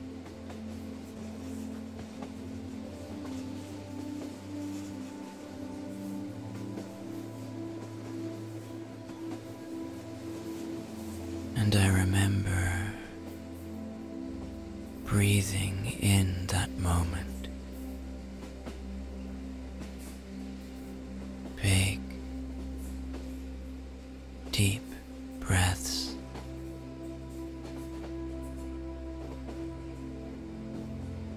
Breathing in the expansive,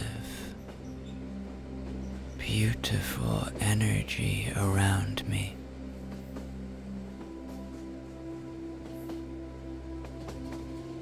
An energy that I never knew existed until I went there.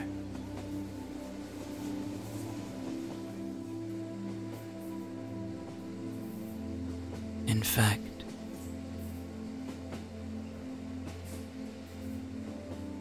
I remember in India smelling smells that I'd never smelled, hearing sounds that I'd never heard. In some ways, it was like going to another planet. A beautiful, vibrant, colorful planet.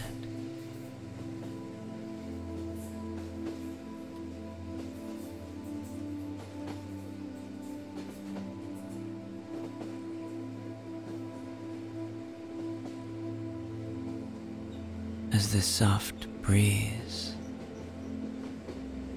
came through the window, and I settled in to my little habitat. I remember journaling vividly.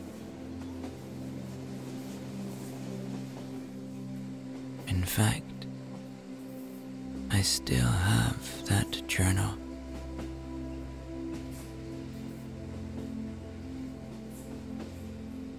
I wrote about Mumbai and how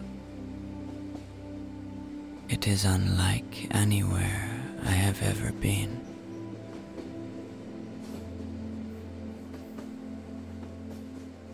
I wrote about my anticipation of what was to come.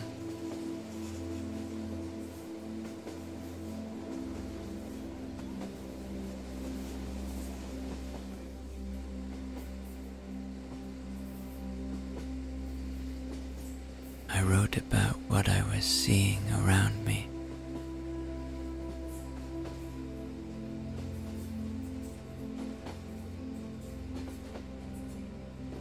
I wrote about a moment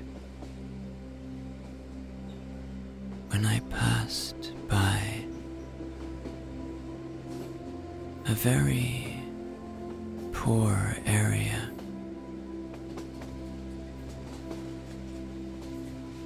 where people had very little.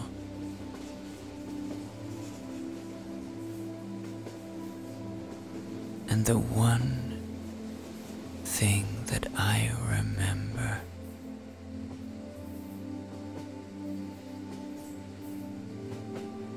was that everyone was smiling.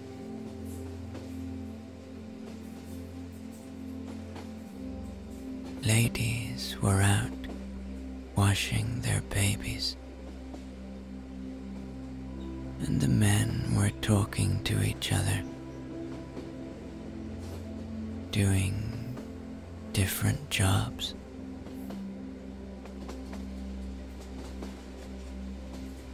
But that one image has stayed with me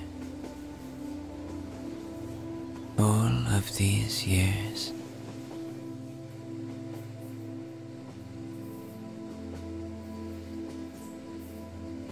An image of community, of people working together.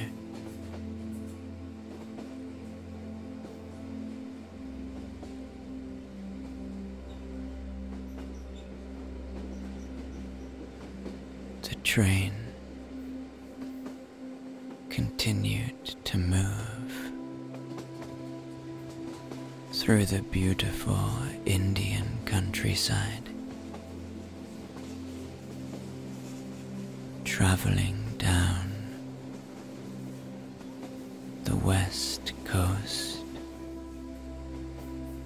of this vast subcontinent.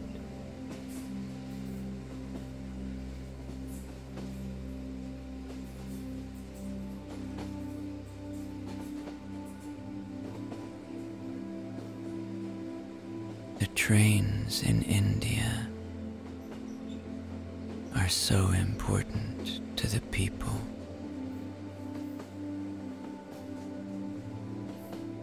You know, they span over 67,000 kilometers, and they connect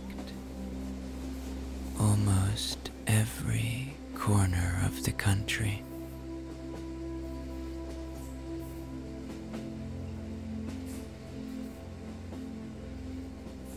India has over 1.3 billion people, and millions of people take the Indian trains every day.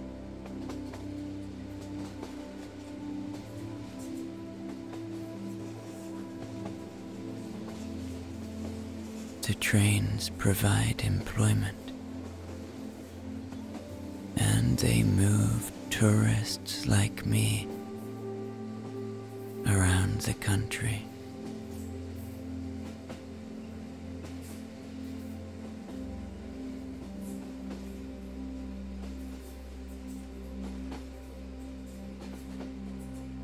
Another thing that I remember was that people are very curious in India, especially if you are obviously not from there.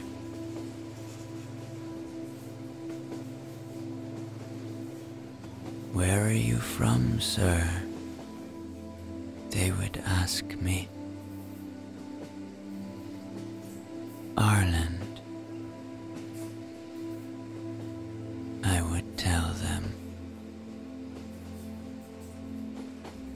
"What is your job, sir?" "I'm an actor," I would tell them.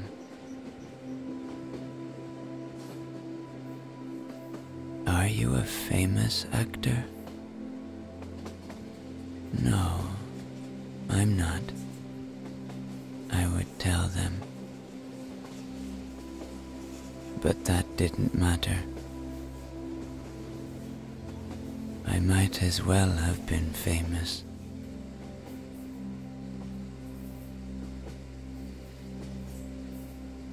I remember I had a pair of sunglasses with green rims, and everyone who saw them on me asked me if they could try them on. And so I let them and took a photo of them wearing the sunglasses.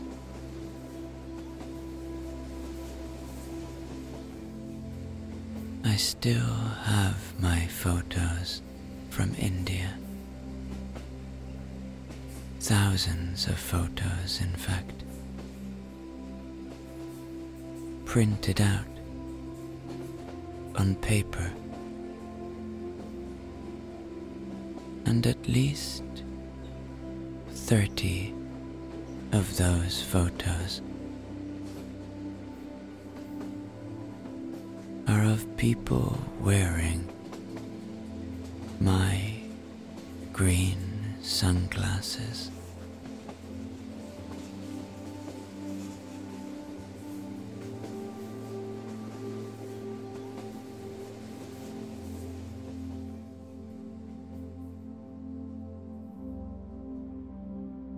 I remember that the train would stop in little stations along the way. People would smile and wave at the train, excited to see something different in their day.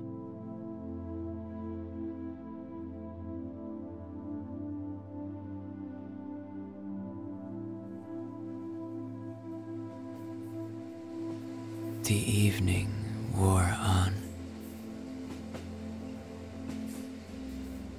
and the sun began to set over the magical,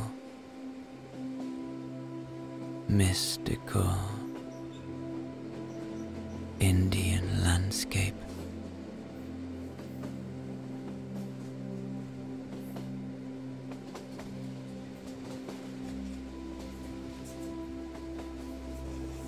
As it got darker outside, and the first stars began to appear, I felt cozier and cozier as I settled into my little bed.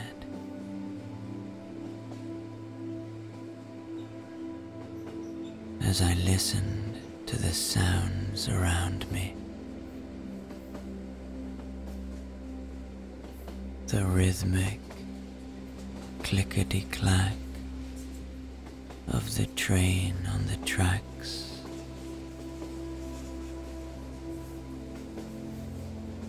the people talking to each other,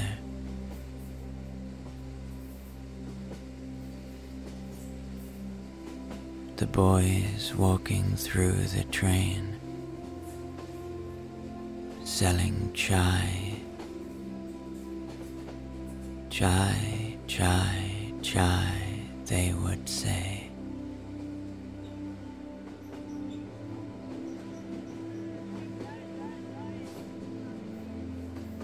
And I remember just feeling deeply curious and deeply alive.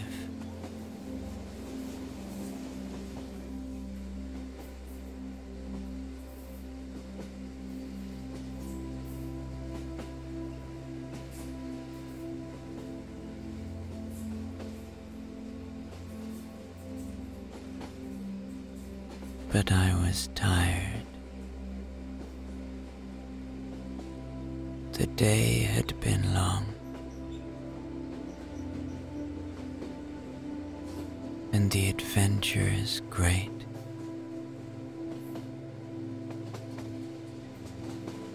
And so I opened my beloved book and settled in for a read.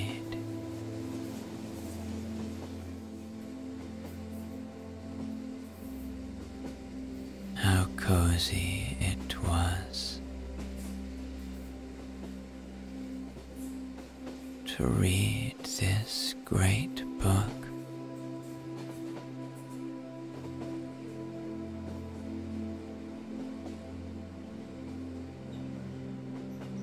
Lying down in a cozy bed on a magnificent train,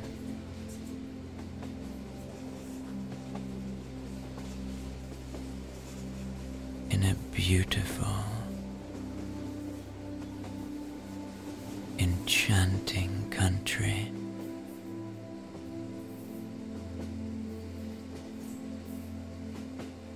Everything felt so tranquil. Everything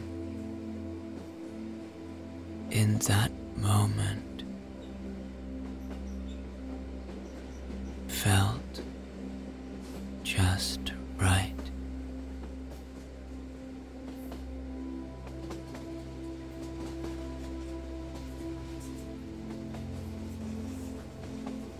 For in that moment,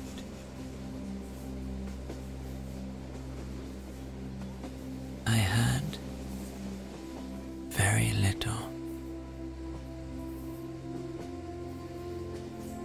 but the beautiful truth is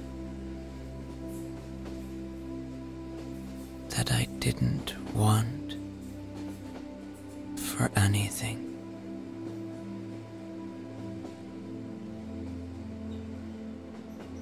I had all I needed.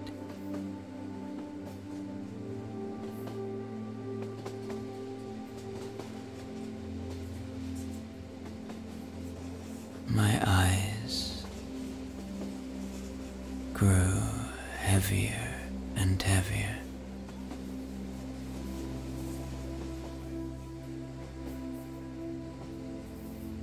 And soon I fell into a deep, rejuvenating sleep, safe in the knowledge that tomorrow I would be enjoying the calming tropical beaches of Goa.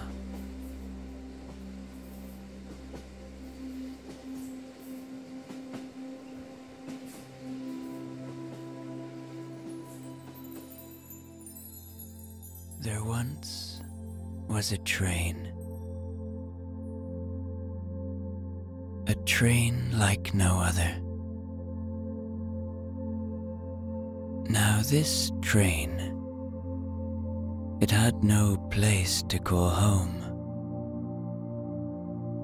It was known by most as the world's train. And if you were to see the train, you would marvel at its splendor. For this train was the finest looking, beautiful old train that had ever been crafted by the hand of humankind.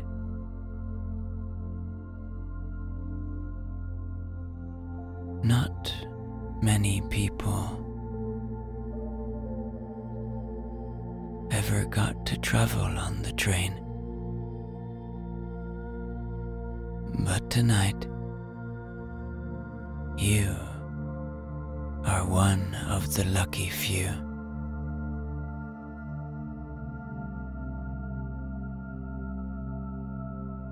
You are in India. You are waiting on a special platform in the central station of Mumbai.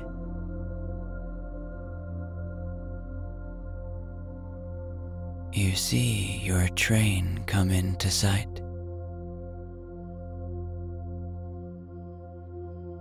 The warm and gentle evening sun of the Indian subcontinent comforts you as you close your eyes and breathe in this moment.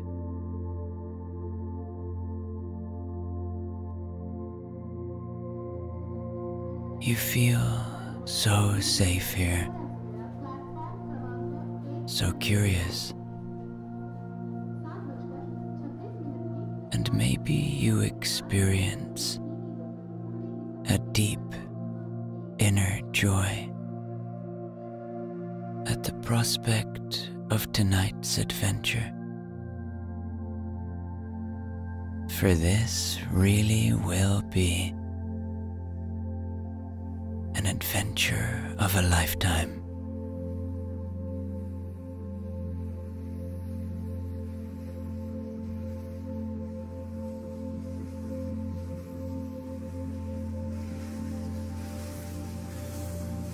The train is unlike anything you have seen before. Pristine, luxurious, and there is something so immediately calming about it that you can't wait to see inside.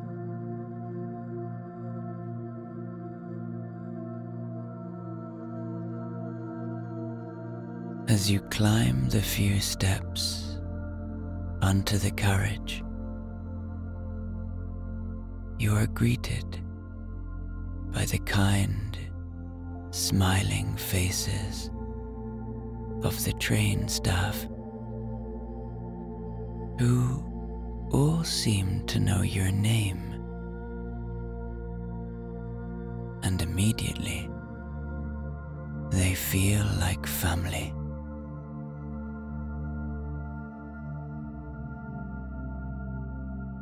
The first thing you notice are the scents around the train. Deeply calming fragrances of lavender and jasmine waft through this paradise on wheels, and you feel more and more connected to this moment. And perhaps you begin to commit to let go of your tensions and allow yourself to become immersed in this world.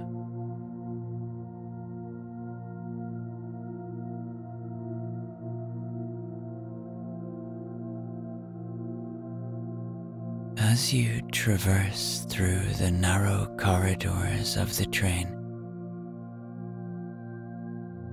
the soft glow from the ornate lamps lining the walls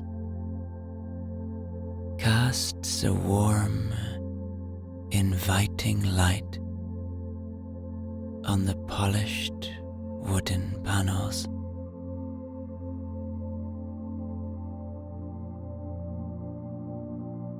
The carpet beneath your feet is thick and plush,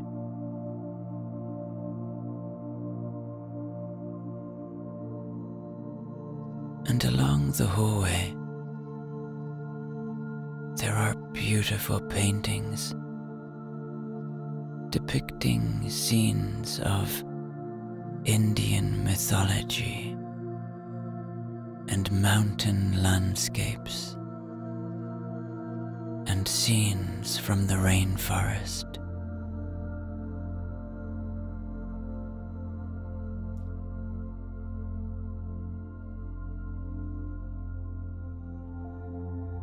You are shown to your private cabin, and it is nothing short of a royal suite. Rich tapestries hang from the ceiling, and the bed is decked in silk sheets and sits grandly in the middle of the room.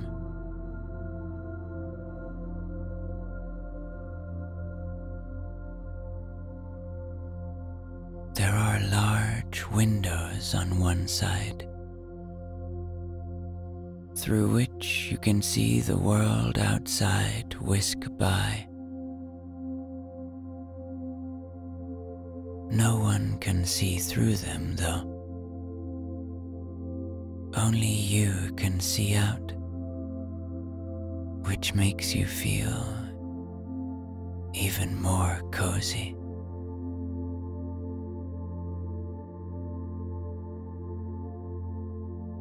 The room is decorated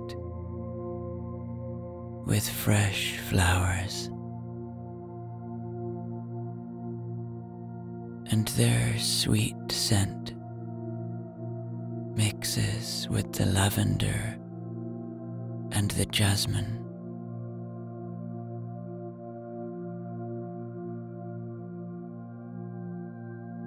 You feel so tranquil here, and as the train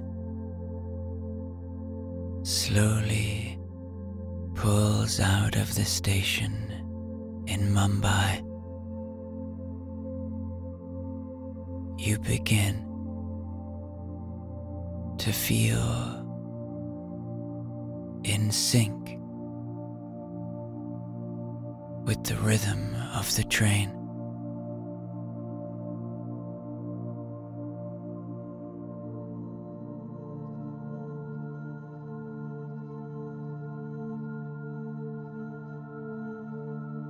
As the train says goodbye to Mumbai and begins this magical journey, you lean back and you close your eyes. The gentle rocking lulling you into a state of peaceful calm.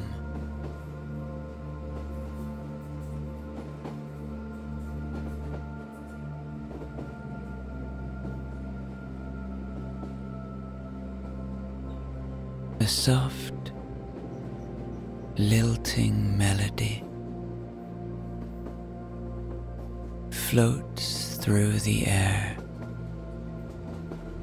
from somewhere in the train, which just adds to the mystical ambience.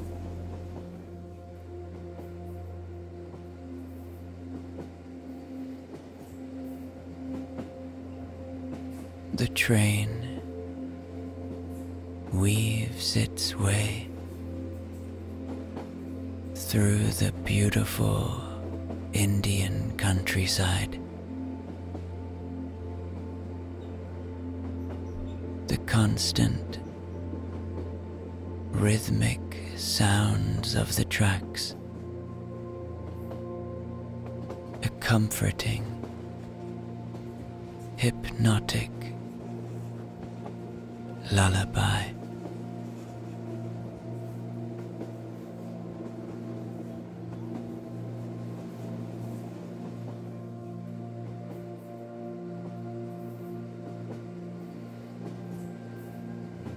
You look out upon this magical land as the sun, our nearest star, says good night to the Indian subcontinent for another day.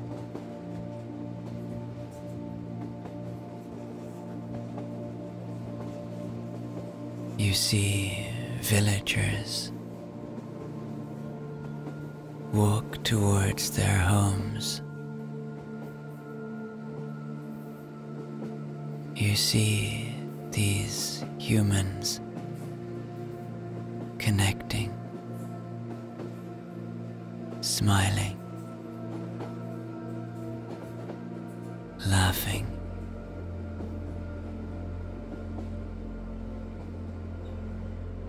Perhaps you enjoy the many colors that the villagers wear as you pass village after village,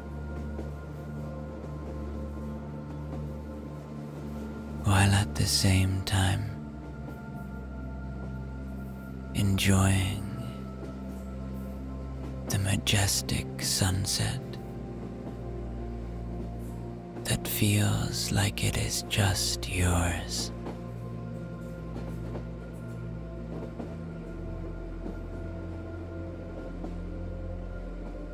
It is in moments like this that we remember we live on a planet beautiful, magical planet.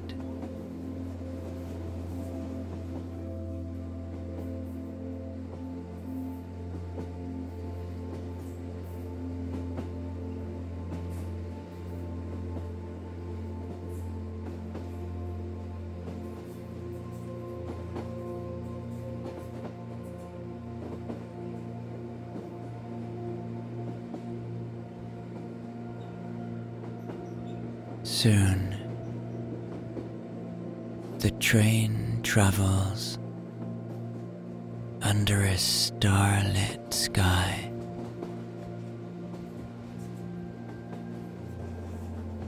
The air becomes cooler.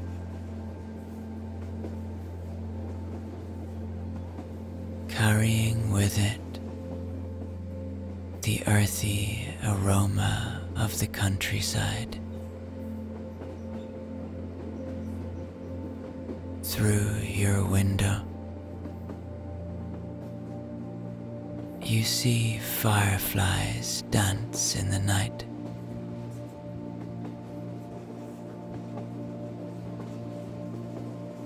You see the twinkling lights of the little villages.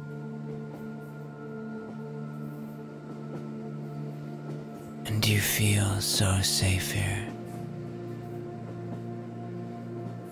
so at peace.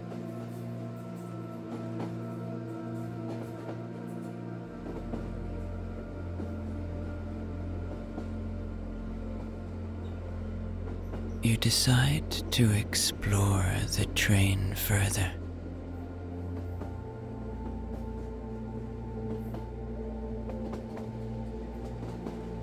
You leave your carriage and wander along the corridors.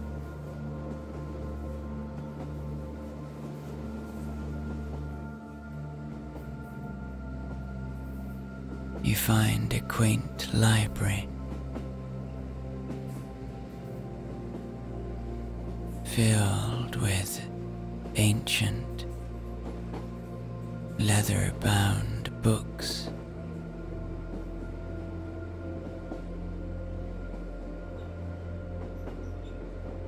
You find a stylishly decorated lounge with comfortable sofas and a grand piano. You even find a small theater where silent movies play. In each compartment, there's a story to be told.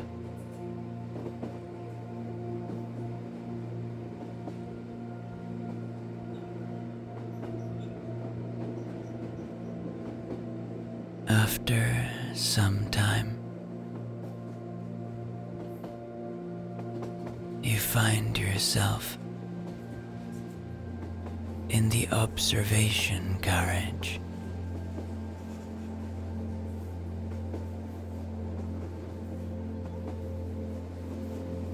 This carriage is almost completely made of windows. You lie down on one of the cozy blankets and look up through the giant window above you at the night sky.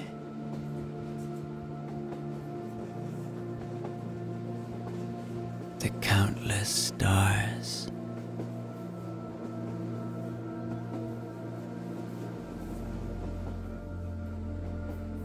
You see a shooting star and make a wish.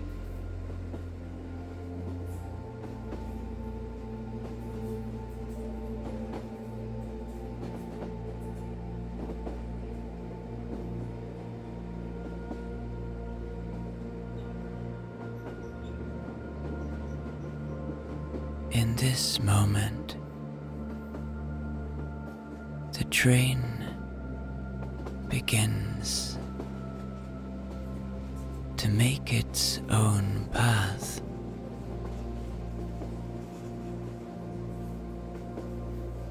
You realize that this magic, safe train is traveling across the ocean. It is making its own path, laying tracks magically as it goes.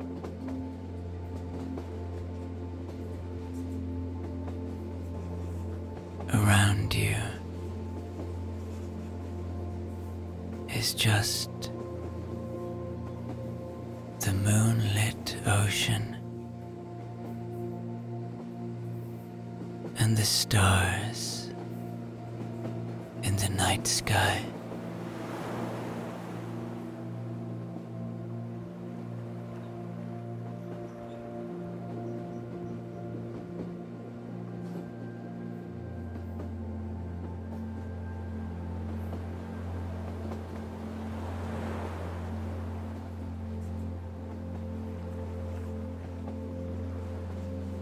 Here you are safe. Here you are far from everything you know. You are free. You deserve this.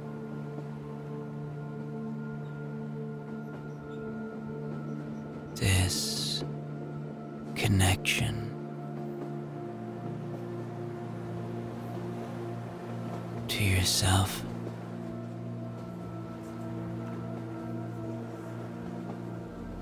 to our home, Earth.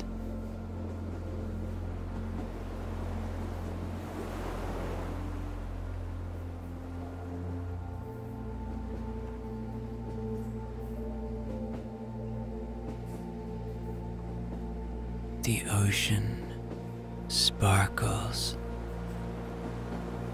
beneath the starry sky.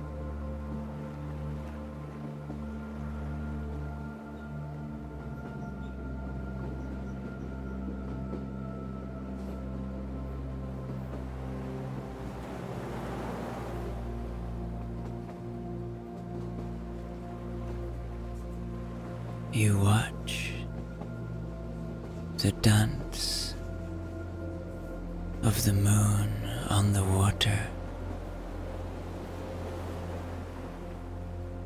and you surrender yourself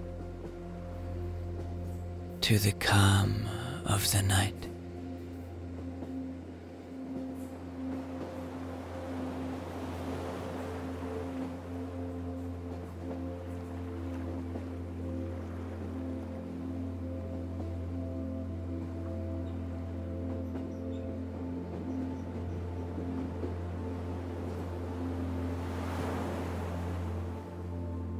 Soon, you feel very tired, and you walk back through the magic train to your magic carriage.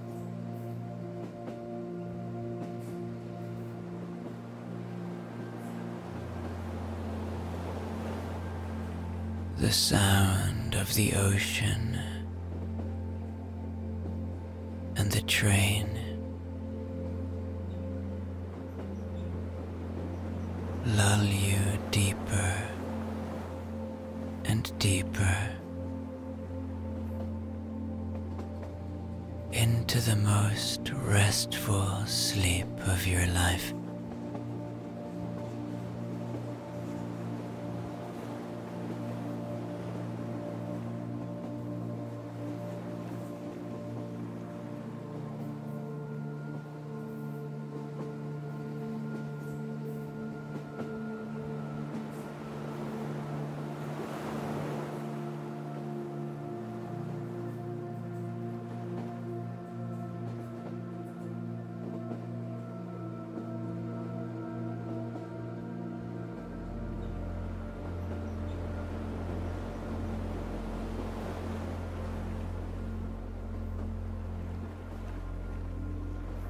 Then, as the sun gently bids hello to a new day, you slowly and dreamily drift into this day. But you might as well be in a dream,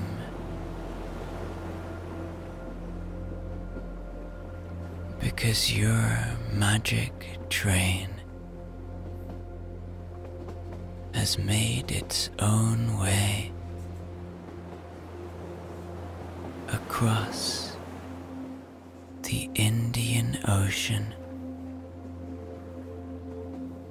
and now you are in Madagascar.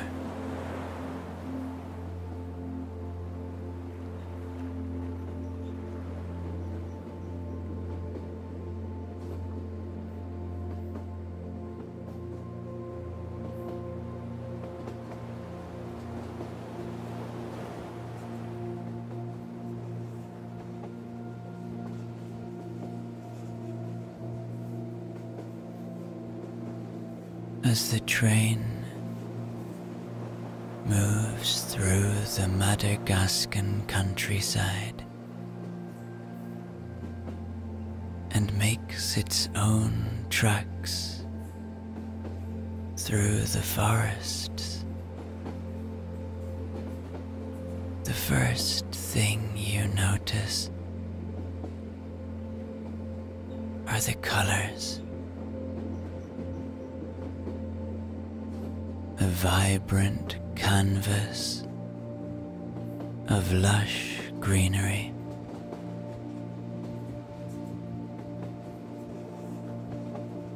Splashes of exotic flowers in full bloom.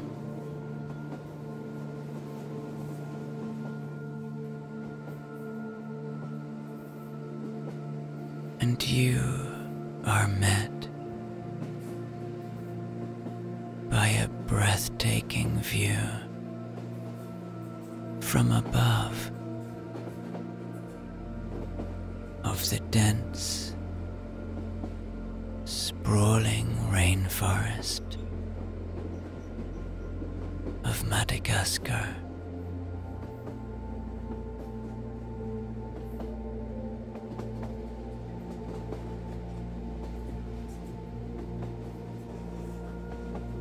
The train gently winds its way through this untouched wilderness,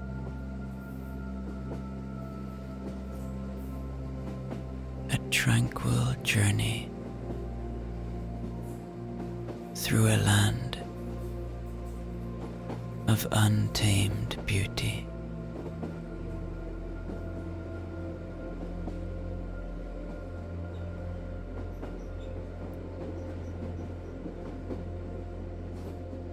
You decide to go to the spa carriage. You walk along the magic train and open the door to the spa relaxation area.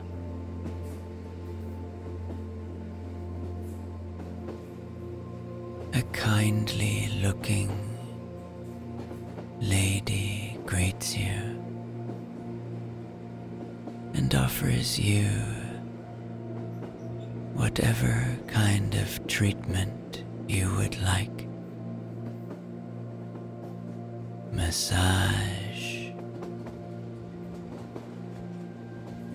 facial, anything you like.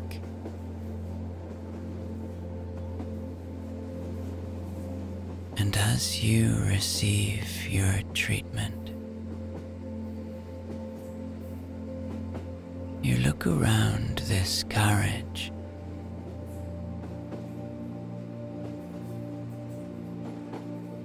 You realize that it takes on the form of any landscape that you pass.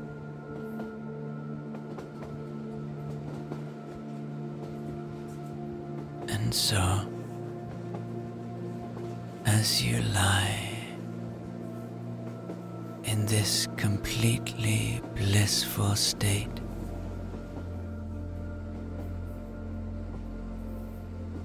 you feel like you are outside in the natural majesty of the rainforest.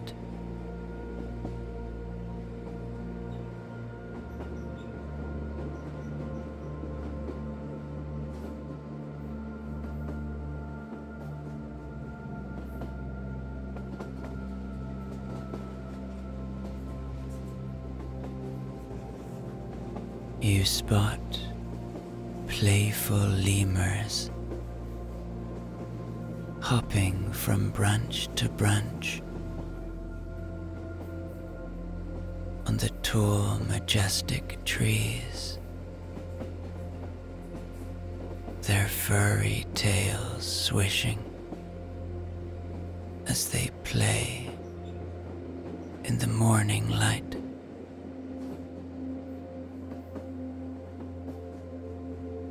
Birds of paradise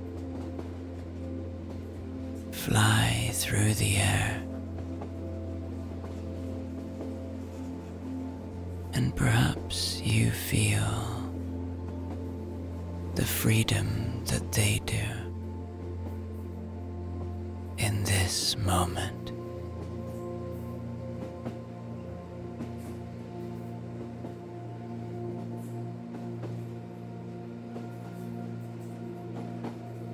You breathe in the wonderful smell of vanilla, a signature fragrance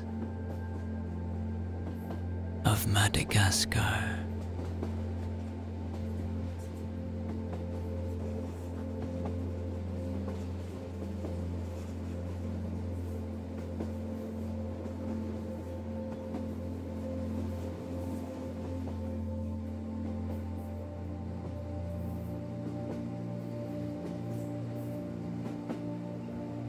Later in the day,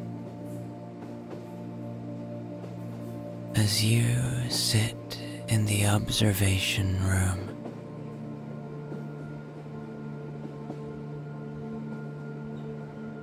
as your magic train builds its tracks along a Madagascar beach, and you watch the sunset, you are joined by a kind, elderly woman.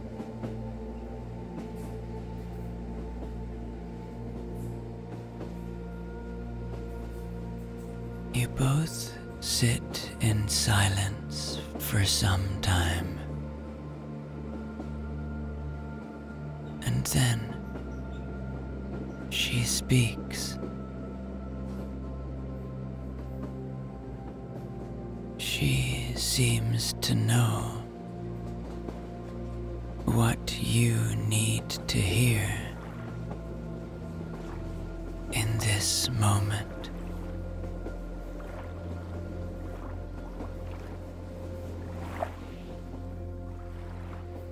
She tells you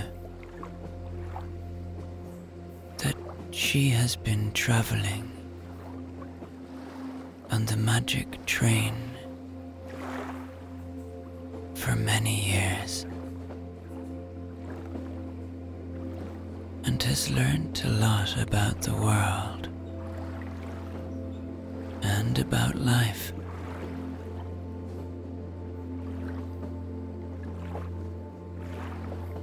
She begins to share her wisdom with you. Her voice is a calming melody against the soft whispers of the waves outside.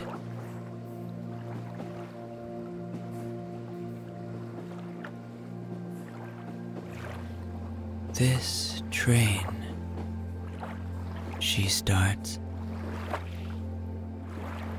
has taught me much about the world. But more importantly, it's taught me about the importance of the journey itself.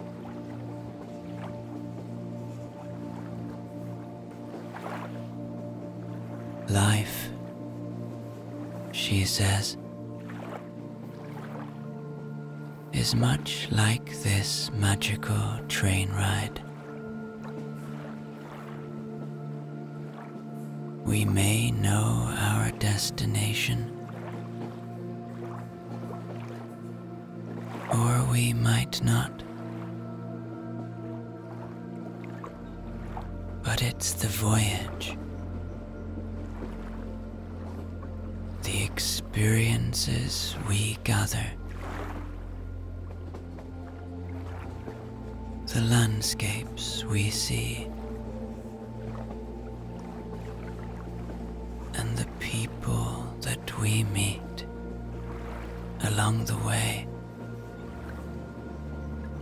that truly matter.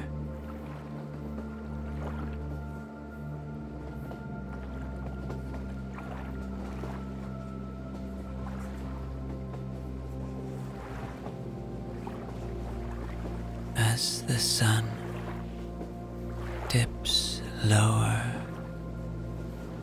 and lower in the sky, casting a warm glow upon her face, she continues, her kind eyes engaging yours. We travel to discover, to learn, to understand, and to grow. Sometimes the path is clear, much like the tracks this train creates before it. And sometimes it's not. And that's okay. Like this train, this magic train,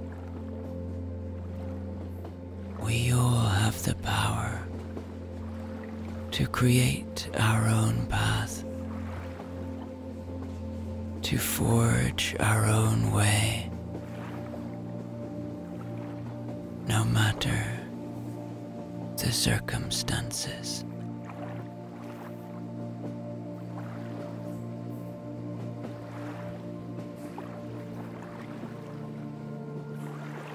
Her words, simple yet profound, hang in the air as she smiles at you, her eyes gleaming with wisdom.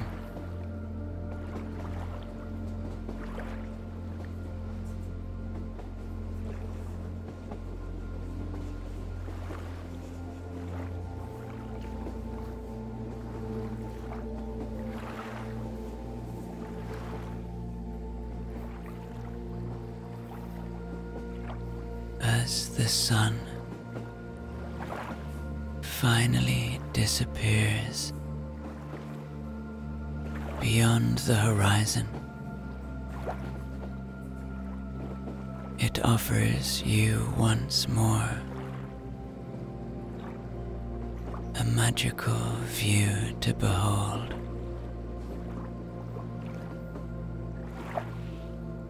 You look out on the beach that you lazily trundle along.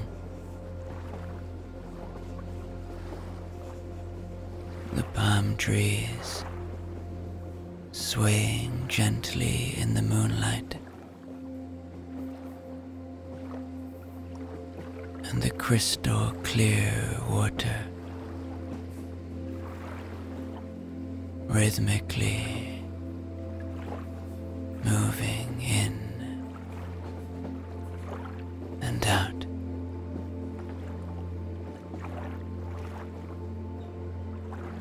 You retreat to your cabin,